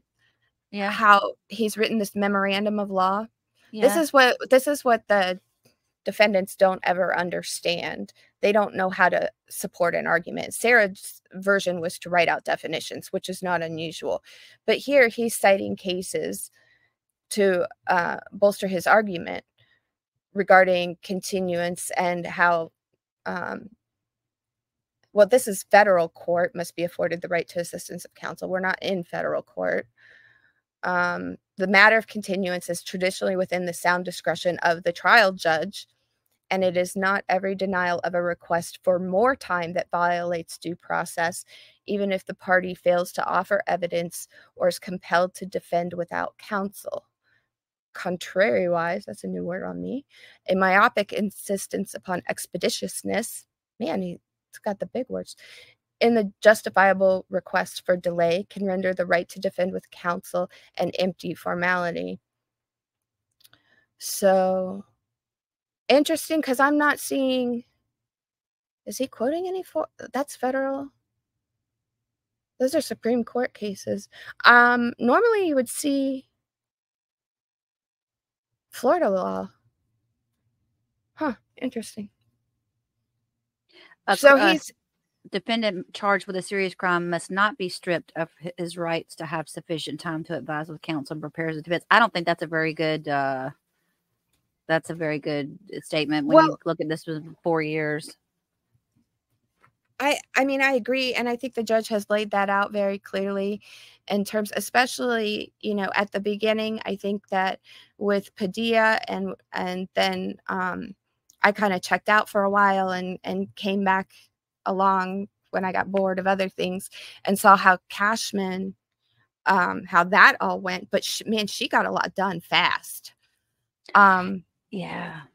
I'm surprised that I am not seeing Florida law cited in this. He's citing U.S. Supreme Court, California. But look, so if you read 422 U.S. That's the Supreme Court. That's how you read that site. So even though it's a case out of California, it's in the 422 refers to a particular, I want to say book. That's probably the wrong word. Book of cases. You know how like there's an atlas, or there used to be property records were kept on a book. There's got to be a better word. I'm just not thinking of it. So anyway, it's in maybe volume 422, US 806, 807. Those are the page numbers. And the case is 1975. That's when it was decided. Oh, okay. So you and the other one was 1964, 1999. Yeah, and again, so the site is US, and here, down here, this is a federal case, F.3D. That's the federal 3rd District in the 11th Circuit in 1995. And then there was one in 1940. Yeah, and he's not using any Florida. And there's 1932. It's okay. Old law does not mean it's bad law at all. Okay. Because some of the first cases that you will ever learn about if you start to study the law are old cases. Old cases. But what surprises me about this is I'm used to having Florida lawyers write Florida motions. So we have controlling circuits or districts. Yes, district courts of appeal, and we have a Florida Supreme Court. So normally, if you're making an argument in a Florida court, you're using what's called controlling law from Florida courts, which means cases that have come before this one that have similar facts, that have ruled in the way in which the attorney wants this court to rule, and you do it from a place similar to where you are, which is Florida. He's used all federal stuff, which is interesting. So I'm not saying it's wrong. It's just interesting. So Cranick sees this and he's like, okay, my fear is, I could see Cranick saying this. My fear is I allow you to take this case on at this point in time. Yes, you spent time with the defendant, but you've really only been in here, you spent time with her for 2 days or whatever, or 4 days. What are the chances that you're not going to come back? I guess he wouldn't say this in open court, but like, what are the chances that he's not going to come back? So Cranick's like, you could take on this case, but I'm not going to ever let you come off of it. Motion to dismiss, or what was it? Motion with a withdrawal. I won't allow a withdrawal. Right. I mean, so I think this judge, based on everything I've seen, is going to do his research. He's going to read these cases if he's not already familiar with them.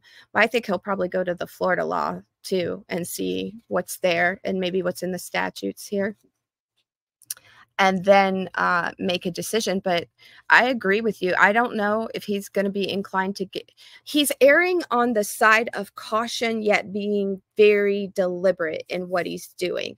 So he's not being like overly generous in for example, the amount of time that she wanted. Well, I have more time now to prepare since I still haven't got this. No, the dates are what the dates are, ma'am. That's what he said in one of them. She's acting like she's never seen a bit of the discovery in her case. And that is just not the truth. And it's not that complicated. It's not that complicated of a case. Maybe time to get an expert. But also, I think there have I'd have to go back, like where you were reading all the motions for costs. You would know better than I, because I have not done that on whether other experts have been retained for psychiatric evaluation. Well, here's what's weird about this. So in my docket dive that I've been doing, there's been a couple of experts referenced, but it didn't seem like there was enough time to really get anything done. The only one that had time to get something done was Padilla, because even though Bankowitz was on it for over a year, he moved really slow because he had so many issues going on. He had a couple of capital cases. He had a car accident. He got COVID. He wasn't moving at the same speed Padilla was, to be nice about it. Right. And so it didn't seem like he got a whole lot done. Hobson didn't have much time with her. He was like, he gave up. I wouldn't say he gave up. He was done with her pretty quickly. Yeah. And then, so now I'm to the point on my docket dive where, okay, now Patricia Cashman's coming in. And so I have not seen, I have not gone deep. I have not done my deep dive into her portion yet. I was going to do that this weekend. So to say that there was some experts already brought in, yeah, I think there have been. If any have met with her, I think that it was back when Padilla was doing this. I really don't think that anything was done. Well, I know that Padilla is, from other cases I've watched of his, I know he will get experts and he will do them early, and he's pretty thorough about it.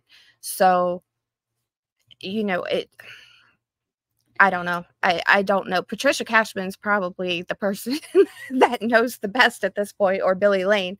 Yeah. How far things have come.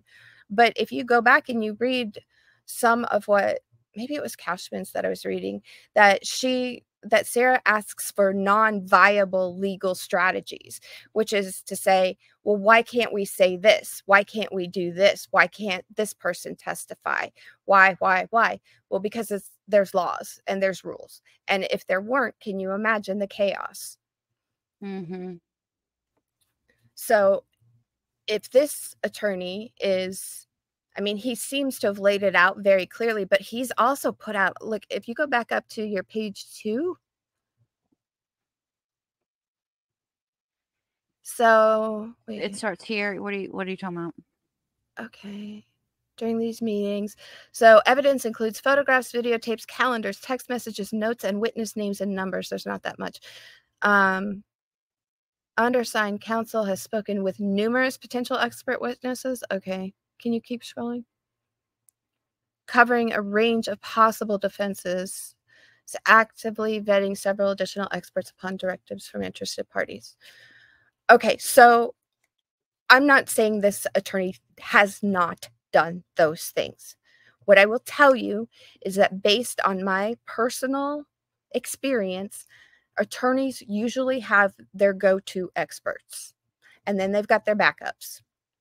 So it wouldn't be, unless he's not familiar in doing this kind of case, it would not be normal to be calling every expert in the state of Florida and vetting them. Well, his website states that he does DUIs and murder cases. Interesting combination.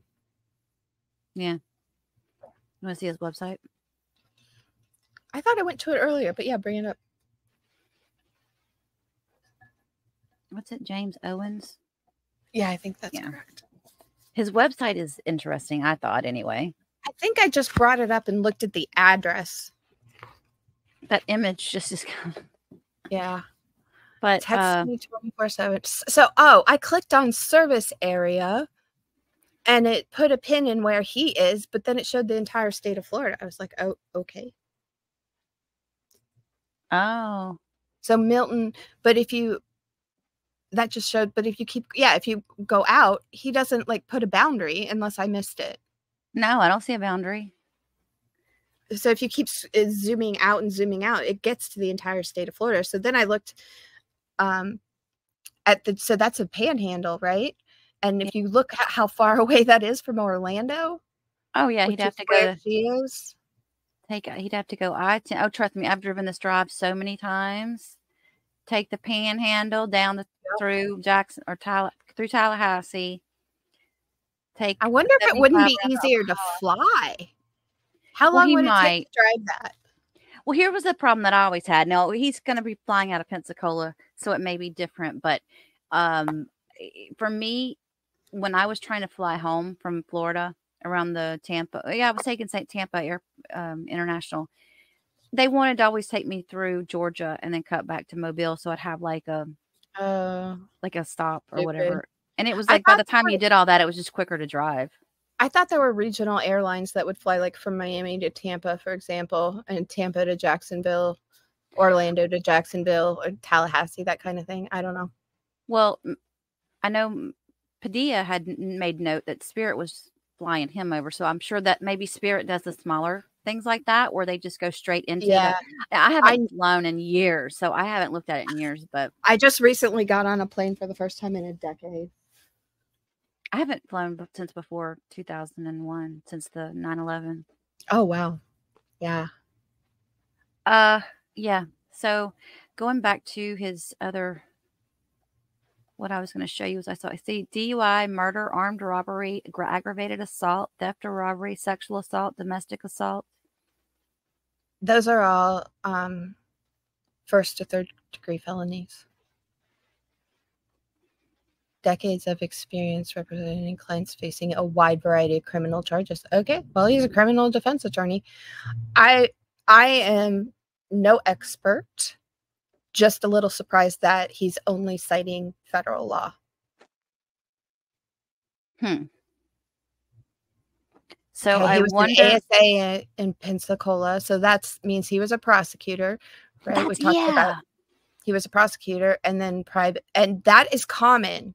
Is it? Okay. Carrie, it is so common. Okay, so a lot of times you're going to have, by the time somebody is a private criminal defense attorney, they may have been both a prosecutor and a public defender. One of the main attorneys I work with was a chief prosecutor for felony division. Now he's been in private practice criminal defense for 30 years. That is not unusual. They go there. If they go to work for the state and they have student loans, it's such a mess right now. But basically, if you work in either for the public defender, you work for the state's attorney, you have student loans and you do what you're supposed to do, you follow the guidelines, make the payments, your loans can be forgiven. But also, because it's public service, but also that's a really great place to learn the ropes. Yeah, that makes sense. So you see that a lot. There are some career prosecutors, obviously, and career defense attorneys that work for the state public defenders, but this is not uncommon at all. And actually, I think having somebody with prosecutorial experience, if you're on the defense now, I think that's great, because think about it. It's having someone who has been on the other side. Yeah. You know, he was only in it for 3 years, but still he's been able to see that side of it. So he knows, he might know where they're coming from, but he's been in private practice for criminal law for 20 years. That's a nice bit of time. It is. Yeah. I'm surprised I'm just surprised how far away he is. But hey, you know, if he's willing to take it on, then I mean, maybe by now she's learned she's got to be nice and can't be pretend judge anymore, or she's on her own. Well, if you look at, where were we at? We were looking at the map. Go back to this map really quick. I want to show you something. It's honestly, well, I guess it is. It's, to me, and I guess if you're flying, it's no more further than Padilla was from Miami to Tampa, you know, if you're going to fly. He was Miami to Orlando. Oh, I'm sorry. I keep putting Tampa. You're right. Orlando. So, I mean, mileage-wise, yeah, he's further, but you're right. He's going to fly that. He's going to fly it. I would fly. I mean, if you're busy, I know there's regional planes like from Miami to Tampa. You know, there's got to be one that goes from Orlando up to the Panhandle, because Tallahassee's the capital. So even if you're flying into Tallahassee, you're closer than driving from Orlando. Okay, so let's do speculation time. We're going to do speculations. This is just speculations. Let's make sure we put that little disclaimer in there. Correct. Speculation. Speculations only. Sarah does not have a pot to piss in. She has no money. And I just don't see Brian going, yeah, I'll put the money up. She doesn't have family. Oh, she does have a brother that was a Marine, and he does live near her in Altamont Springs. But the other brother is a lifetime criminal. Unless somebody's paying this guy a little, what are they going to say? We'll pay for your expenses to travel back and forth, but your time's going to have to be pro bono. Wouldn't he have had to say pro bono in his motion? I don't know that he has to say that. I know he was asking for costs. Let's go back and look at it. Just retained defense counsel. Request this court to. Where's his notice of appearance? Is this the same? Is this the only? See, this is a motion to continue. Did he file a notice of appearance? Let's go back to the docket and see if we've got any. It just says. Because he should have filed a notice of appearance. Maybe it hasn't been uploaded to the docket yet. Hang on. The defendant has just retained defense counsel, and a notice of appearance it cuts off at the bottom. Oh, okay. Hang on. Let me go down. Filed on Friday, August 30th. That should tell you. Okay, so it's going to be uploaded later today. During these meetings, okay. Undersigned, I want to see, there's a part about money in here. I think he's looking for costs. From JAC. Experts develop full and competent. Okay. Said time. It said defense requires time, not only. Here, 9. This process cannot be accomplished in the time available before trial, particularly given the JAC ministerial hurdles, which must be cleared when dealing with an indigent defendant. I think that's an exaggeration, because the JAC is much faster than they used to be. Prior to COVID, it was a slog. But now, so the same way that I have a contract with the JAC, all of these specialists, anybody who's willing to take on this kind of work, they have a contract with the JAC. Therefore, all that has to happen is like we talked about earlier, which is the attorney puts forward a motion asking for money for whatever purpose and sends it to the JAC via email. They respond. They either object or they don't. There's either a hearing or there's not. The judge orders it or he doesn't. It's not that complicated. And he says look where he says number 11, she's indigent, but he just says for costs. The defense will need government funds to assist in paying the experts. I'm wondering if he doesn't practice in federal court more than in state court. Defense will need government funds. Interesting.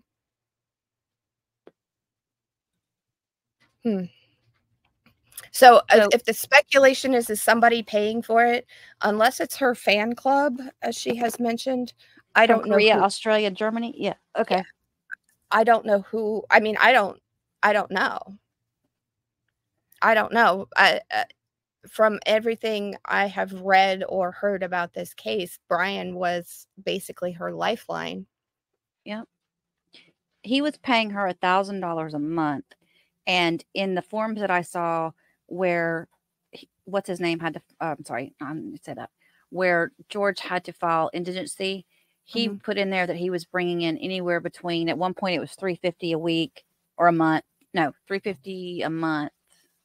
No, a week to $200 a week, because he was like in and out of jobs or whatever. So I think he was helping her pay for groceries and things like that. He was helping out, but as far as like anything beyond living expenses, she didn't have it, unless now I did find where they sold their house, and I've been working on something in the background that I haven't put out there yet, but they ended up selling that house for a decent amount of money. Now she signed it over to him. According to the property appraiser's website, she signed it over to him on a quick claim deed. And then Brian sold the house, and they sold it for a lot more than they paid for it. So she might have some money. A lump sum. Yeah, he may have done like when he sold it, given her a chunk out of that. And if or maybe I don't know. I mean, that was done. Yeah, let me pull that up. Do you have time?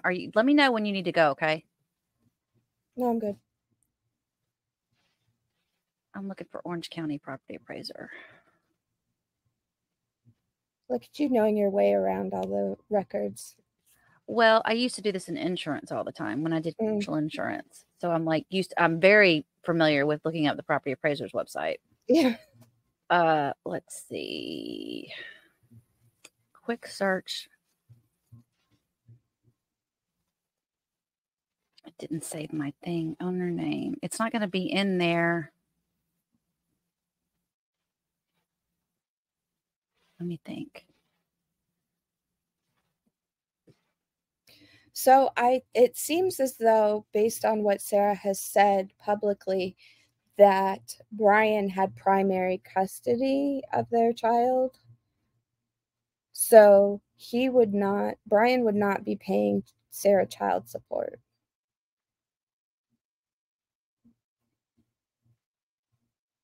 It was probably an alimony thing. Mm-hmm. Okay. Or I know of a lot of people who, the Florida courts don't like to give alimony so much anymore. They want everything 50-50 now. And there's a schedule for it's more complicated than it used to be. But a lot of people I know just have agreements outside of a divorce decree or a child support agreement. They just are like, we're not going to go through the court here. I'm going to give you this much money a month. It's bringing up his new address, and I don't want to put that out there because I don't want to dox him. But for those people that think he moved away, he's still in that area. I wonder if he has family. But I was hoping it would bring up his old address. Let me see if it brings up his old address. So it sounds like the attorney is looking for money to pay for the experts, but the question, like you were asking me before, can they do that again? You started out asking me if this kind of expert has already been retained, can they do it again? Yeah. They'd have to make an argument for why there would be good cause to do it again. And I mean, at this point, based on watching Christian Lake in that hearing where everybody was told everything, the JAC was providing Billy Lane with a lot of money to try to assist, facilitate getting things done for Sarah. He can't give her legal advice. Nobody can except an attorney. And if somebody is, that means they're practicing law without a license. So I'm always very careful to tell my clients that while I have attorney-client privilege, anything I tell them is my personal opinion, and I'm not giving them legal advice. So nothing I've said on your channel is legal advice. It's my personal opinion, and in some cases, educated guesses. Mm-hmm. I'm going to pull up my recent report on Brian real quick. But for example, if she's already had a PET scan or something like that, they're asking for another one, I don't see that being a good, I would say no, but maybe on doctors that have different specialties. I don't know. I don't know what all they've asked for in the past. All right, here's their old address. Let me I'll share this tab with you. This is their old address. So they purchased it. What did it say? What I saw the sales.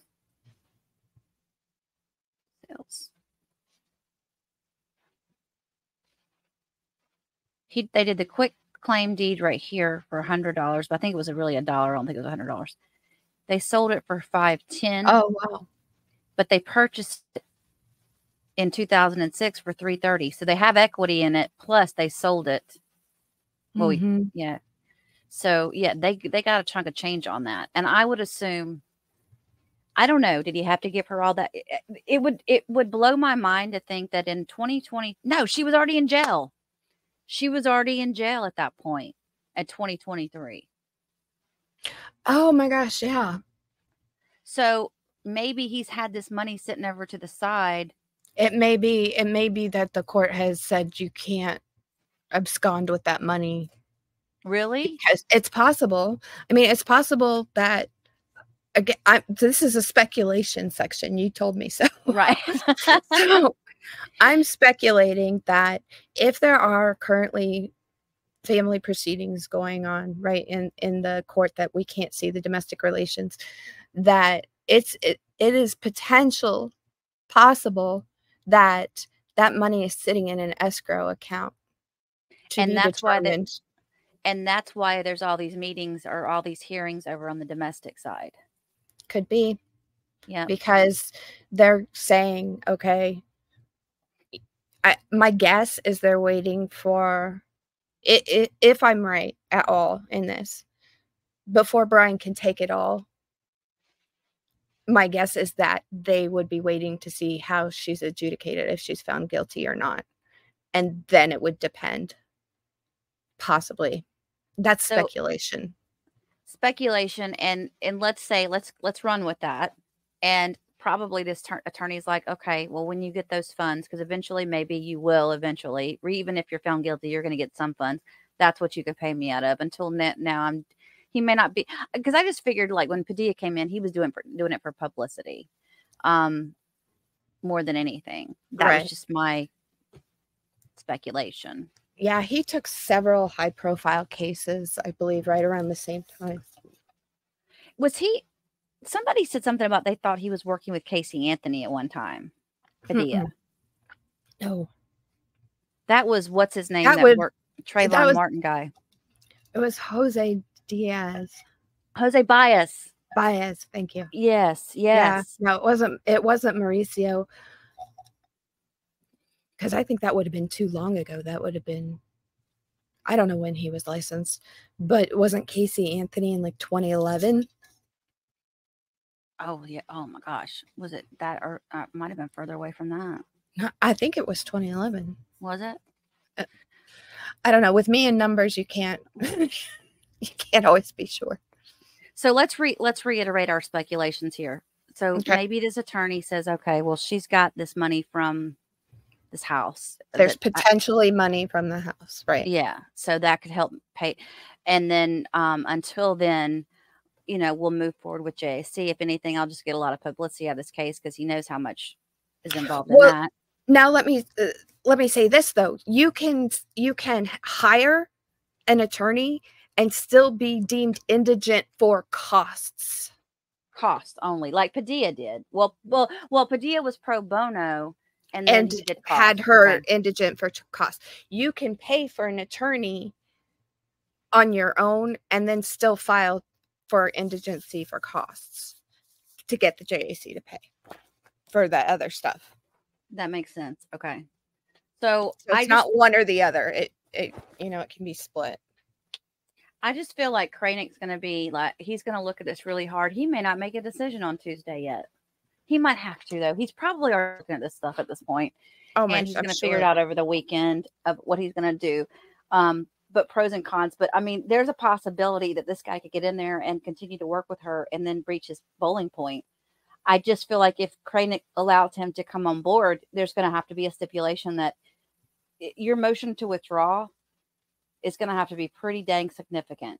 Right. And I don't even know where you would, how that would be addressed. But that was my question. Could he refuse him to withdraw? He can. Correct. I mean, the judge has to give you permission to withdraw from a case. And if somebody doesn't like that decision, then they appeal it. It would be, I believe, what's called an interlocutory appeal, where proceedings go on hold at the trial level so that the party can appeal whatever decision up to a district court of appeal. So it could still delay the trial then? Mm-hmm. Oh my word. So that's what he's got to consider if he lets this guy on board. I mean, I think he absolutely has to consider the totality of every scenario. You know, and considering how much correspondence is filed into the public docket and how much video is available on YouTube, certainly this man must understand what he has agreed to do. And it looks like he's spent 4 days with her. So, I mean, that's a lot of time. I'm guessing he knows what he's signing up for at this point.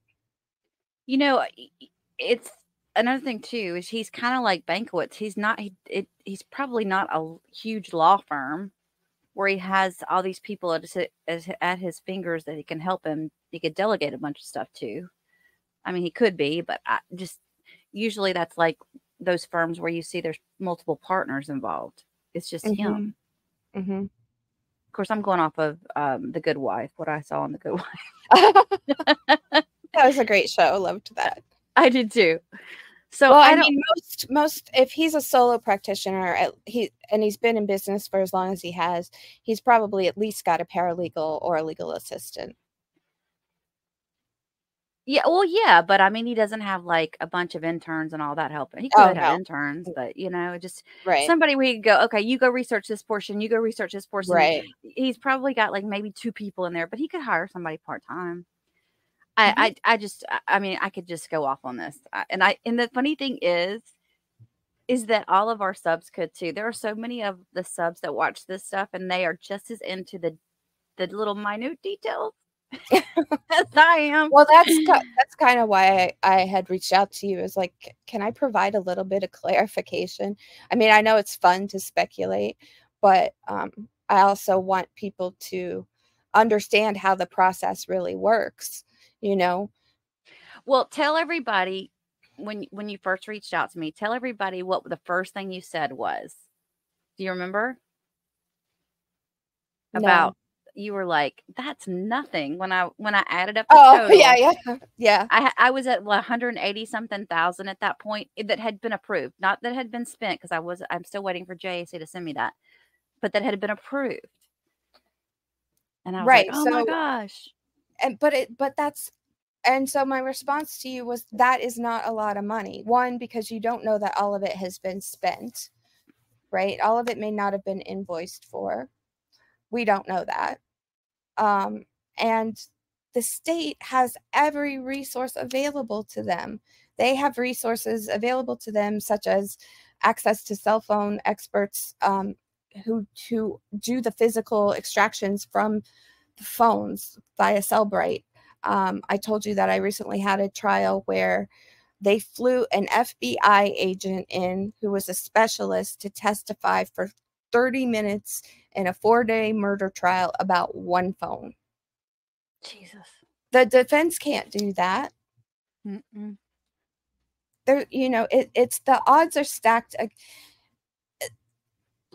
I never thought I'd work in criminal. I never thought I would work in criminal defense ever. And then I got exposed to it, and I saw how uneven it was. And then I was like, okay, I can understand why people do criminal defense work now. It's not so much about morality as it is balancing the scales and trying to keep law enforcement and the state in check almost. You know, it's so crazy how skewed it is.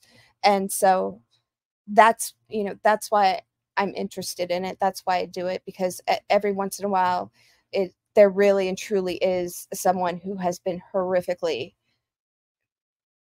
wrongfully convicted, mischarged, overcharged. It's, you know, there are mistakes being made. And those people need advocates. Well, and there are cases, and we've seen it now that we have the internet, where people are being convicted exonerated wrongfully. Yeah. A lot. With DNA stuff now. A lot. But I'll tell you what's the new DNA is cell phone data. We are leaving so much data behind us every single place we go. And people think they're smart. They think they have turned off everything, and they haven't. They think that law enforcement can't get to your iCloud. They can. They can get to your Google. They can get to everything. So my advice, if somebody wants to go and commit a crime, is get a car from 1975 and drive that. And do not go shopping in the murder aisle at Walmart, because Walmart has the best cameras. They have the best video system. So everybody goes to Walmart either before or after. They go to get their supplies for committing the murder, or they get their supplies for trying to clean up the murder. I have no idea. But if you start watching cases, you know, because I am by myself a lot, I stream trials all the time. Until I get burnt out and I can't do true crime 24/7. So I'm flabbergasted that everybody goes to Walmart.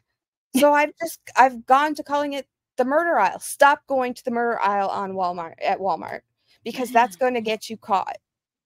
Just go to a small, locally owned hardware store and buy your murder supplies. Exactly. I mean, that could be, you know, that could be a great advertisement for a small hardware store. You can buy your murder supplies here because we don't have surveillance systems. Exactly. Yep. I was going through some things. I was deep diving last night late, and I don't want to get too into this case because I don't think we can. But one thing I noticed on a general thing, and this is my little detective brain going into gear. They had called his daughters and her son at some point in time, and they were using that as this was all out, and this was on the body cam footage interviews with the detectives. So my first thought was, okay, so they're going to use those timestamps from her phone. Now, George and Sarah shared a phone, so they'll be able to pick up the timestamps of when they called those, because this all happened. Them stop playing, doing puzzles and artwork and everything, and then going into the hide and seek. The hide and seek happened after they made all those phone calls.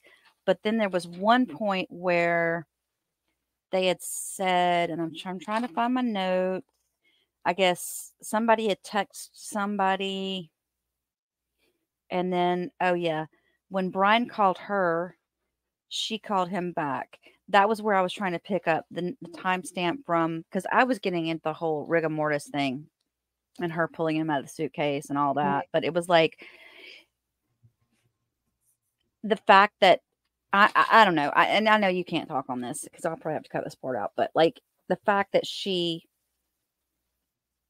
at 11:15 or whatnot, 11:14 p.m. she's done that video. 11:12 p.m. She's recorded that video. So that that's going to everybody's seen. be time stamped in her phone in the Cellbrite extraction. There will be no doubt about that. And then the next timestamp is going to be, because Brian said she did call him that evening, but he, in his interview, he said, I didn't really listen to a whole lot because she was really drunk or whatever. I wasn't really paying a whole lot of attention. So I would think that's going to be key.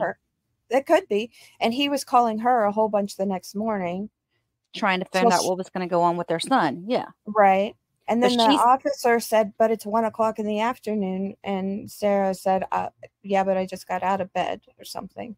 She said in the second interview in the car that she couldn't remember what time she got up. But when the cops first got on scene, she told the arriving officers that she got out of bed around 12:30-ish. Mm. And she made comments about how she said Brian had been calling her since 11:30 a.m. He got a hold of her around 12:49 p.m. Then he came over, which I've already pulled that up. He's like literally 0.8 miles away from her house where he used to live. So he comes over. After he comes over and he says, I called 911, and he walks out the house. She calls 911 at 1:01 p.m. But my thought is, we know that George was in the suitcase for 12 hours then. Wow. Is that on the ME's report? Well, if you add up the time period of when the suitcase video was taken to when she got out of bed, it was more than 12 hours. You know what I mean? Okay, right. But the phone will call her out. I mean, if she's lying about any kind of time, the phone extraction, even if you think you have deleted call history or messaging history, guess what? Your carrier has your connection information. I could tell you a whole lot about cell phone extractions. And what that might be another video we do, huh? They don't even need your phone to get enough information to convict you. They don't need your phone. Isn't it Apple that's so hard to get? The police Apple's have to harder, but it's called a warrant. Yeah. Like people are like, well, that's what people don't understand. Well, no, they can't get into the my this, that, or the other. I'm like, right. So it's called probable cause affidavit written by a police officer of some sort, which is then taken to a judge, which is then turned into a warrant granting access to the phone. So if you don't turn over a passcode, they can still, it gives them permission to brute force it. And there's backdoor ways in, because you can go in through someone's, if you use an Android, for example, you can go in through their Gmail. In Google, there's a My Activities, and I had it all downloaded from a federal case. People aren't as sly as they think they are, and the phone will call you out every single time, and that's the new DNA. That's the new DNA. Well, we can't get into this some stuff I want to talk about, but out last night when I was getting off the live stream that I did, I said, okay, guys, let's start doing conspiracy theories. Let's throw these out, or let's just go through what our theories of how we think it played out. And a couple of us were like, did she lure him in the suitcase, or did she hit him with a bat and then put him in the suitcase? Oh, well. Yeah, I've heard the bat be mentioned. There's a bat. But that bat could have just been there because of her son, and it wasn't used. They don't know that for a fact.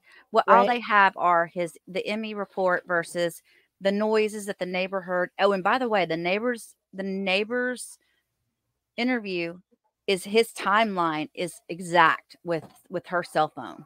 I think that's damning evidence for her. When I heard him speak on an interview about the sound, my speculation is that suitcase went down the stairs. I have no idea if that's true, but from what the neighbor said, you never heard anything like it, and it shook the walls. Right. And correct me if I'm mistaken, because you're way more up to date with this case than I am, but didn't George have like actual injuries that you wouldn't have just from like being in a suitcase? He had a lip injury. He had something on his head, something on his arm. Places where if he was in the suitcase, it would have hit. Like, you know, Right. but That was a soft-sided suitcase too. It yeah, wasn't like a hard shell one. Somebody made a good point in the comments last night that think about the fact that she had made a comment that she was giving away clothes and the suitcase was going to be given away too. And if she's giving away her son's clothes, more than likely her son had the second bedroom. His clothes would have been stored upstairs in the second bedroom. Why would she take the empty suitcase and put it downstairs rather than keeping it up with where his clothes are at upstairs? So we speculate, we believe that he got into the suit. He hid in the suitcase upstairs. Why has nobody ever said anything about adults playing hide and seek? And I did from the very beginning. That's the very first video I ever did on this. I'm telling you. Thank you. I don't drink anymore. I've come to an age where I do not drink anymore. But I'll tell you, there was a time when I certainly did. And I don't remember ever playing hide and seek as a grown adult while drinking or sober, for that matter. Well, so I mean, if you listen to the way she describes things, arts and crafts, puzzles, hide and seek, she said that several times, enjoying each other's company. She said that 3 times in her interview, the first interview with the cops. And then doesn't she say in some of her writing see, I don't remember now what I've read of hers versus what's been read out loud on YouTube. Cause like I said, I have stuff on the background all the time. But doesn't she say somewhere that she excels at everything or she gets straight A's at everything? Yes. Something to that effect. And I keep thinking, are you stuck at like 10? Yeah. Yeah. It just seems odd to me. And it's odd to me that I'm not hearing, but I said, like I told you, I stopped following this case for a long time. It just was odd to me that nobody was saying, what do you mean you were playing hide? The very first video I did, I was like, what is this woman, his babysitter or his girlfriend? And that place, the way she talked about him. Yeah, exactly. But you know, I guess if you're a psychologist, you look at it like, yes, she was controlling the whole situation. All that they were doing, she was controlling. We're going to do puzzles now. She said she got him artwork and puzzles so that he wouldn't be so stressed out about not having a job. In the interview at the police station, the way she describes him, and she goes into detail about how he'd been stressing out and things have been going and how he was. She talks about him as if he was a child that had issues. Not as if he's my boyfriend and I'm trying to be there for him. You know, it was just so very weird. Yeah, that hit me like, why does this sound like elementary school or something? Yeah. You know, I just didn't understand, like, as an adult, okay, how does that even work? If you're playing hide and seek, you voluntarily get into a suitcase, she zips you up. How is that hide and seek? Okay, she says on here, because I was listening in a couple of times the way she said it. Okay. The first time, last night I listened to a couple of the interviews over and I was pausing them and making notes. You're more educated in it than I am. I can only take so much. In her interview in the car with the cops, where is it? She states, she said, we're playing hide and seek. 3rd time, enjoying each other's company. She said the suitcase was downstairs because it was being donated. She goes into that detail. She mentions making a point of telling you that it was not upstairs. Yeah. She mentions door on top of the stairwell. You know, sometimes we hide in that and we try to see who can find the best place to hide. She pauses when she says, well, we were donating the suitcase because it wasn't in good. Well, and then she's like, I don't know. What was your question? So she kind of pauses there like she was going to say like the zipper's broke on it or something. And she's having a hard time focusing during this interview. And she says, almost seems like starting to explain the broken zipper, but she catches herself. She said he hid in the suitcase and they were both laughing with him in there. She said, I didn't zip it up all the way. So right there, she claimed that she did. Then she says that she had made a comment somewhere in here about, well, I was in the shower hiding. He didn't come and find me. So I said, haha, you're not going to come and find me? Fine. Then I'm going to zip you up in the suitcase. What?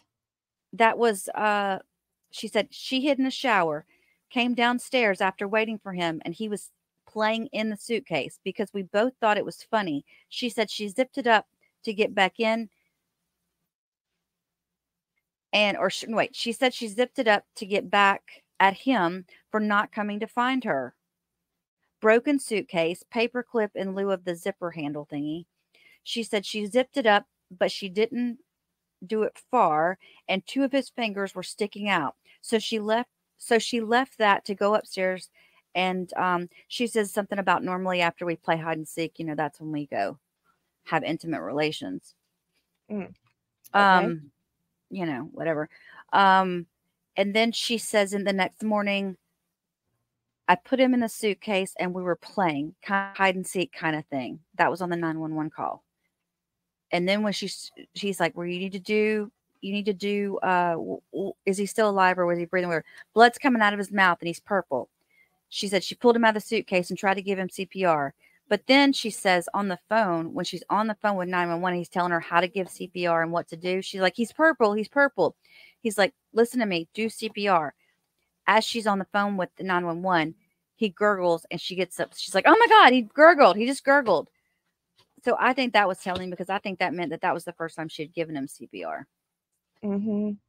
And the whole time they're telling her to keep doing CPR, she says she is, and she's counting and stuff, but it doesn't really sound like she's out of breath or anything.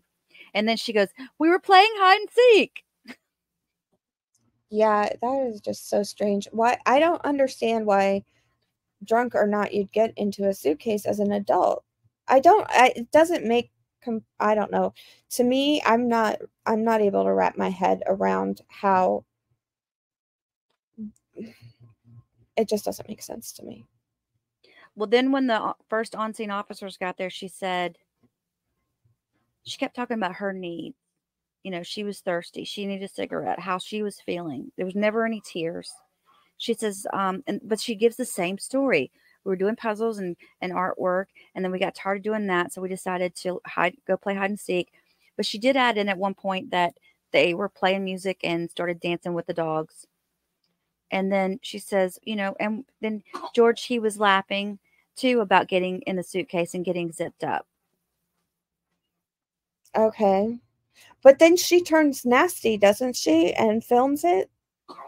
Then, yeah, it's so when she keeps saying we were having a good time, we were laughing, whatever, but then that she's filming it, there was no laughing going on. Now, it could have been some time period between when that happened. For all we know, she could have zipped him up around 10:30ish. He could have been upstairs for a while, and they were laughing or whatever. And then after she threw him down the stairs, that's when it got serious, and that's when she pulls out the recorder. I'm thinking she started recording it because she's thinking to herself, I'm going to show you this tomorrow. This is what I can do to you because you treat me so bad. Yeah. That had to be the mentality. It seemed like she didn't realize she had videoed the whole thing. Yeah, because she was blackout drunk. Wow. Crazy. Yeah. I mean, the evidence that she herself has basically created is a problem. Without that video, I mean, we could sit here and go into speculation without the video, but I think that there's so much more we could be looking at. And I was like, I'm not even going to go there because it's there. And I cannot wait until day one when the prosecution lays out their theory of everything. Can't wait. I'm interested to see, oddly, because I'm a geek, if the defense tries to keep it out. Now that there's a lawyer, he may file a motion to try to keep it out on what grounds I cannot think of right now at all. But that's entirely possible. Be interesting to see how this plays out. The next hearing is on the 3rd. What day is that? Tuesday. If you want to go live with me, you can. Okay. I don't know what I have on Tuesday. Let me look. I was making notes for you in the drive-thru Chick-fil-A earlier. I was hungry. Hold on, let me look and see. Did you get you some minis, some little Chick-fil-A minis? I love those. The minis are so good, but no, I did not get them. You had asked, I was listening to some of your stuff while I was working. What if he comes in and tries to file a motion of venue, change of venue? That would be a tough one. Well, here's the thing. Anymore, every case is trying for that because of all the attention. You know, I mean, it's not just the Sarah Boone case. It's everybody, you know, everybody's watching all of these cases all the time. It's like the new American pastime is to watch trials, trials, you know, and while in some cases, I think that's great. In other cases, you know, I watch some of the chats and I hear some of the comments and things, and I'm like, ugh, I don't know. Like, are we ever going to be able to seat a fair jury ever again in the history of America? I'm concerned, you know, between what we think we know from television and what we think we know from watching. And like I told you, there's a whole bunch of stuff that people never ever see. The jury never sees it. The public never sees it. There's evidence that does get kept out. There are negotiations that go on before a jury is ever impaneled. They usually have a motion calendar that like a specific day to argue everything. Okay, so answers to your sorry, go ahead. I was just gonna say, if I'm ASA prosecutor, if I'm ASA cacciatore, my first statement is gonna be, if he tries to change the venue, he's gonna be like, Your Honor, the defendant has stated herself that she has worldwide fans in Australia and South Korea and everywhere else. So, you know. 100%. That's true. Let's see. We may have covered this, but I'm just going to read them off to you. So, answers to your questions you've asked on your coverage of Sarah. No, Prison Break cannot provide legal assistance. This is practicing law without a license. Okay. All trials I've been in, feet are shackled and hidden under the table and hands are free. I've never seen where an attorney had to argue for that to happen.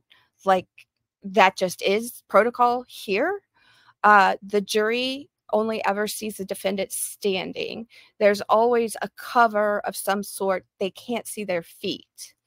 And they're wearing civilian clothes that are purchased usually by their family or provided by the public defender. I've never seen the stun cuffs before. That's really interesting. Anything filed to the court by anyone who is not a party is non-actionable and will be stricken. We talked about the judge reading her letters. And those they don't conform to the rules of procedure. So technically they're not grounds for anything either. It does seem to depend on a judge whether they are reading the correspondence or not once it's filed. But again, like I explained earlier, it's basically an ex parte communication, which is why it's filed, and so that the other side has a chance to see it. I don't think they're going to do the evidence viewing in the courtroom. I think, and maybe I could totally be wrong, I think that they noted it on the docket as an item to discuss as to whether or not that had taken place, because it just doesn't make sense to do it any other way than to transport her there, or now that she has an attorney, take him there. Well, because now they probably had they had to do it before Wednesday. Maybe they had to do it before Tuesday. They had the deadline to do the viewing was before Tuesday. Okay, so my guess is, again, speculation, is that it's not going to happen in the view of the press on the 3rd. I think that's ridiculous. Can't happen now that she's got an attorney, right? No, I don't even think. I mean, I know I rewatched that argument. You know, it comes down to she doesn't know what she was arguing for, except she knew she didn't want them watching her look over her evidence. I don't see how that could ever be covered by the press, but I could be very wrong on that. That just seems wrong to me, because you're looking at evidence, like physical evidence from the scene that may not even be used. Often there's biological material on some of that evidence, they're not, that gets moved once into court when, you know, and then to wherever it gets stored. I don't know. I just don't think that's going to happen. I could be wrong. I have been wrong before. Someone could put money on Sarah's phone account at the jail and her tablet if the jail has those, which we know that they do. So I think I explained to you at one point, I have an account where my clients can call me and it doesn't take money out of theirs, but each inmate has an account and you can put money. I don't, because that's professionally not, you know, that crosses the line. But a friend or a family member can put money, or in Sarah's case, a fan could put money into Sarah's phone account. They can do that online, and then she could make non-collect calls. And then you're correct in that every entry in the docket is for making a record, because they'll know she'll appeal. Mail is acceptable for notice of hearing if someone does not have email. It's required now to e-file, except I guess if you're incarcerated, because you can't. I don't believe they'd ever give her access to Wi-Fi, like even control. I don't see that happening, especially now if this lawyer goes forward. There's no way. When I go into a jail, it's only recently that I've been able to take my phone and there's no access to Wi-Fi.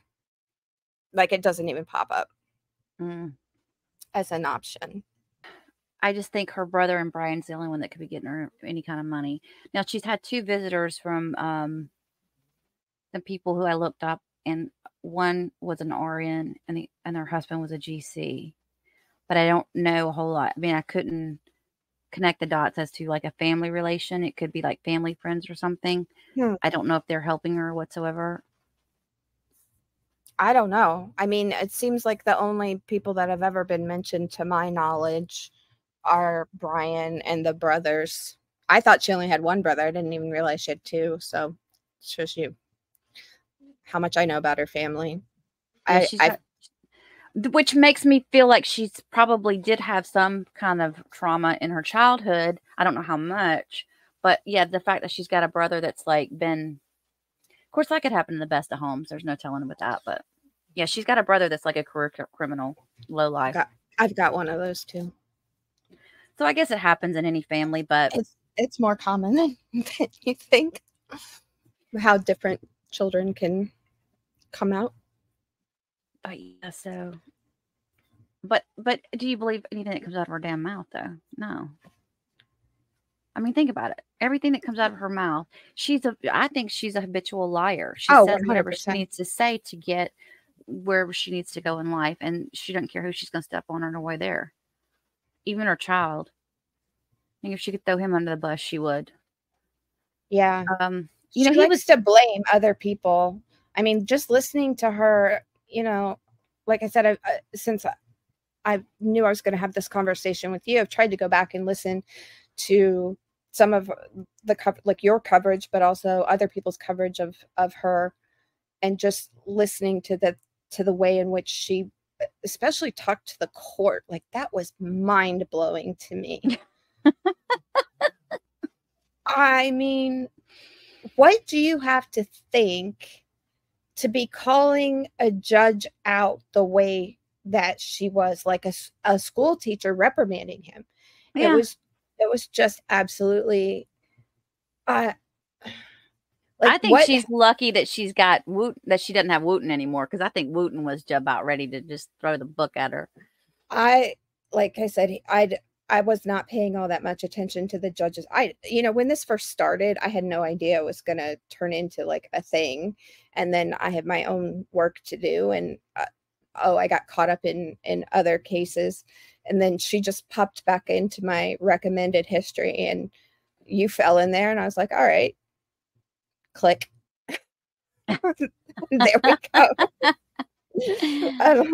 So yeah, it's going to be really interesting to see it play out. And I hope it does, because these extended stays at the county jail aren't good for anybody. You know, the county jail's not set up for long-term living.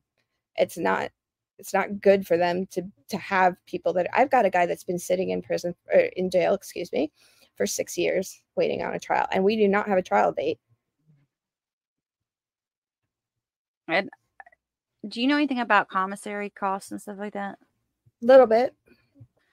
So I was pulling up, I found a website that does where you can send gift baskets and all that to the inmate. Mm-hmm. And I was looking at the options that they had, and I'm just like, oh, that's horrible. The food is terrible. Yeah. Even the commissary doesn't have good options. Expensive. It's outrageously expensive. You know, if you want to see actually a good behind the scenes of jails, watch Locked Up. It's on it used to be an A&E show, but like they had the Tampa jails. I watched anything that was on the jails in Florida, and it was really, really interesting because I'm in and out of Florida jails, you know, and before I became an investigator, I had never been anywhere near a jail. So, and I still can't tell you all the things that happen because I've never been on that side where I am, you know, arrested for something. I can only explain what I have seen and what I do know.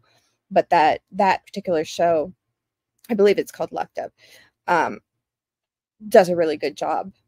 It's older now, but it did a really good job of explaining things. I even recognized some of the guards. Did they allow the prisoners to smoke? Nope. Okay. No, that is not true. What other myths can I bust for you? Well, and I kind of figured that was something that's no longer available, but they can't even go outside to smoke anymore. I think that maybe they used to let them go outside to smoke. Absolutely not. The other thing, which I think I told you, and you may or may not have known, was any incoming mail does not go directly to the inmate. It gets scanned. So the inmate does not get the original copy or the original document because people have soaked the documents into drug solutions. I'm no expert on that, but have found ways to transmit drugs through stamps, envelopes, and paper. So everything gets scanned and then given to the inmate, and the original stays in the mailroom. I know what I wanted to ask you about the staples. Did you see the thing on the staples? So interesting. Okay, you're going to have to tell me about this because I can't take papers that have been stapled into the jail.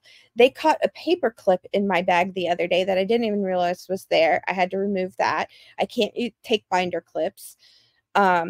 So I saw something somewhere that said she had stapled her uniform. Where did she get her hands on a stapler? I don't know if she necessarily had to have the stapler to do this. Or if somebody just handed her some staples to she used them as kind of a sewing and she wasn't trying to do anything horrible with them. She was trying to sew up the side of her pants where her hips are. So it was like, I don't know if she was busting out or she was trying to take them in. But yeah, she just kind of, it's like as if you were to take, you know, you see surgery or whatever. She took the staples and kind of just tried to pull it's not even really done that well, but it was pulling her pants together around the hip area. And I was just like, okay. But they said that people use staples to do like prison tattoos and stuff like that. Mm-hmm. But somebody speculated that she got it from a visitor. But then you brought something real. It had to have been a professional visitor because. Yeah, it would have to be a contact visit. And then it's just going to depend on the screening. And what I remember of that jail, the last time I was there was, oh my God, were they serious? And that was a couple of years ago. They had a really high screening security protocol, especially compared to my more local jails, which is starting to really ramp up on the scanning of things.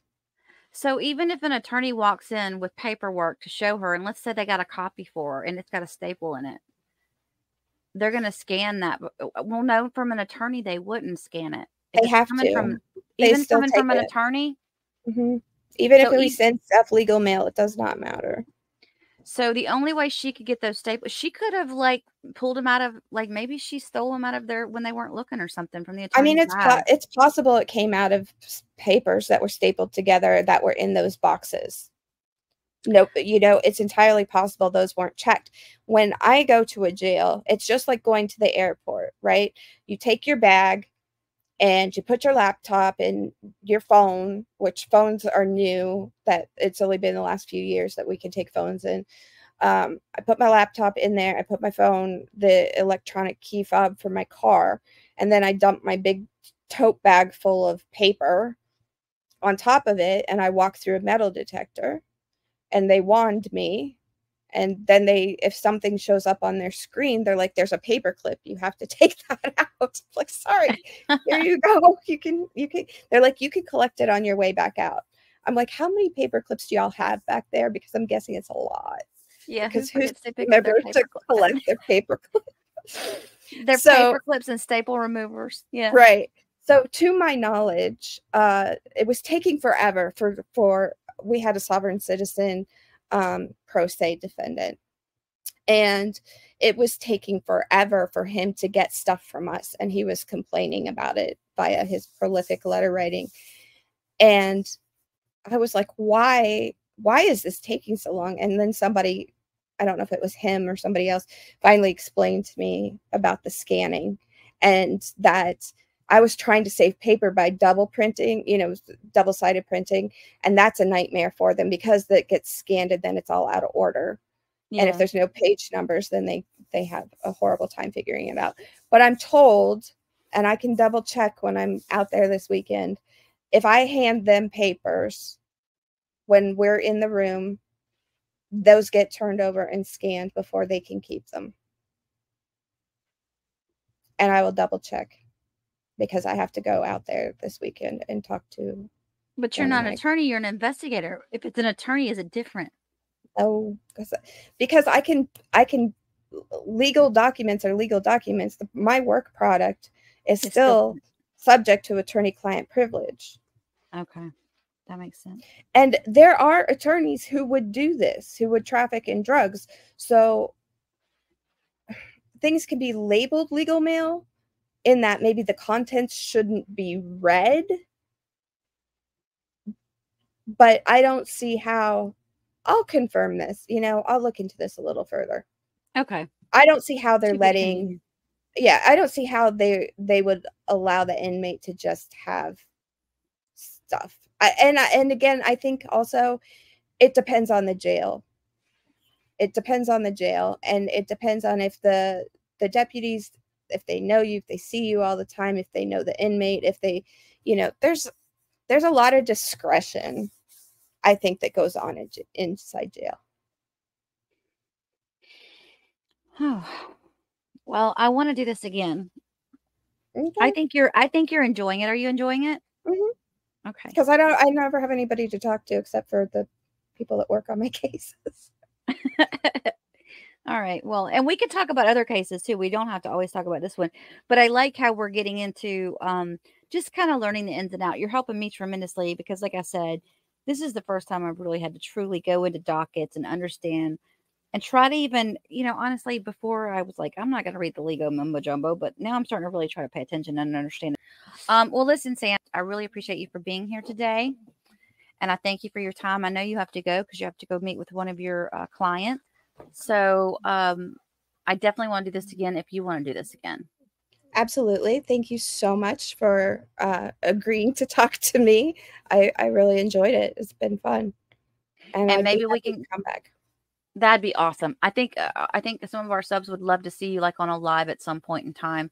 I don't think the Boone case is a good one for you to go live on, but that's completely up to you. Just because they're going to want to ask you questions and they shouldn't. So, right. I think that cases that I am familiar with, which is to say that either I know somebody who's working on it or I have in some way, shape, or form worked on it, are probably not the best cases for me to discuss.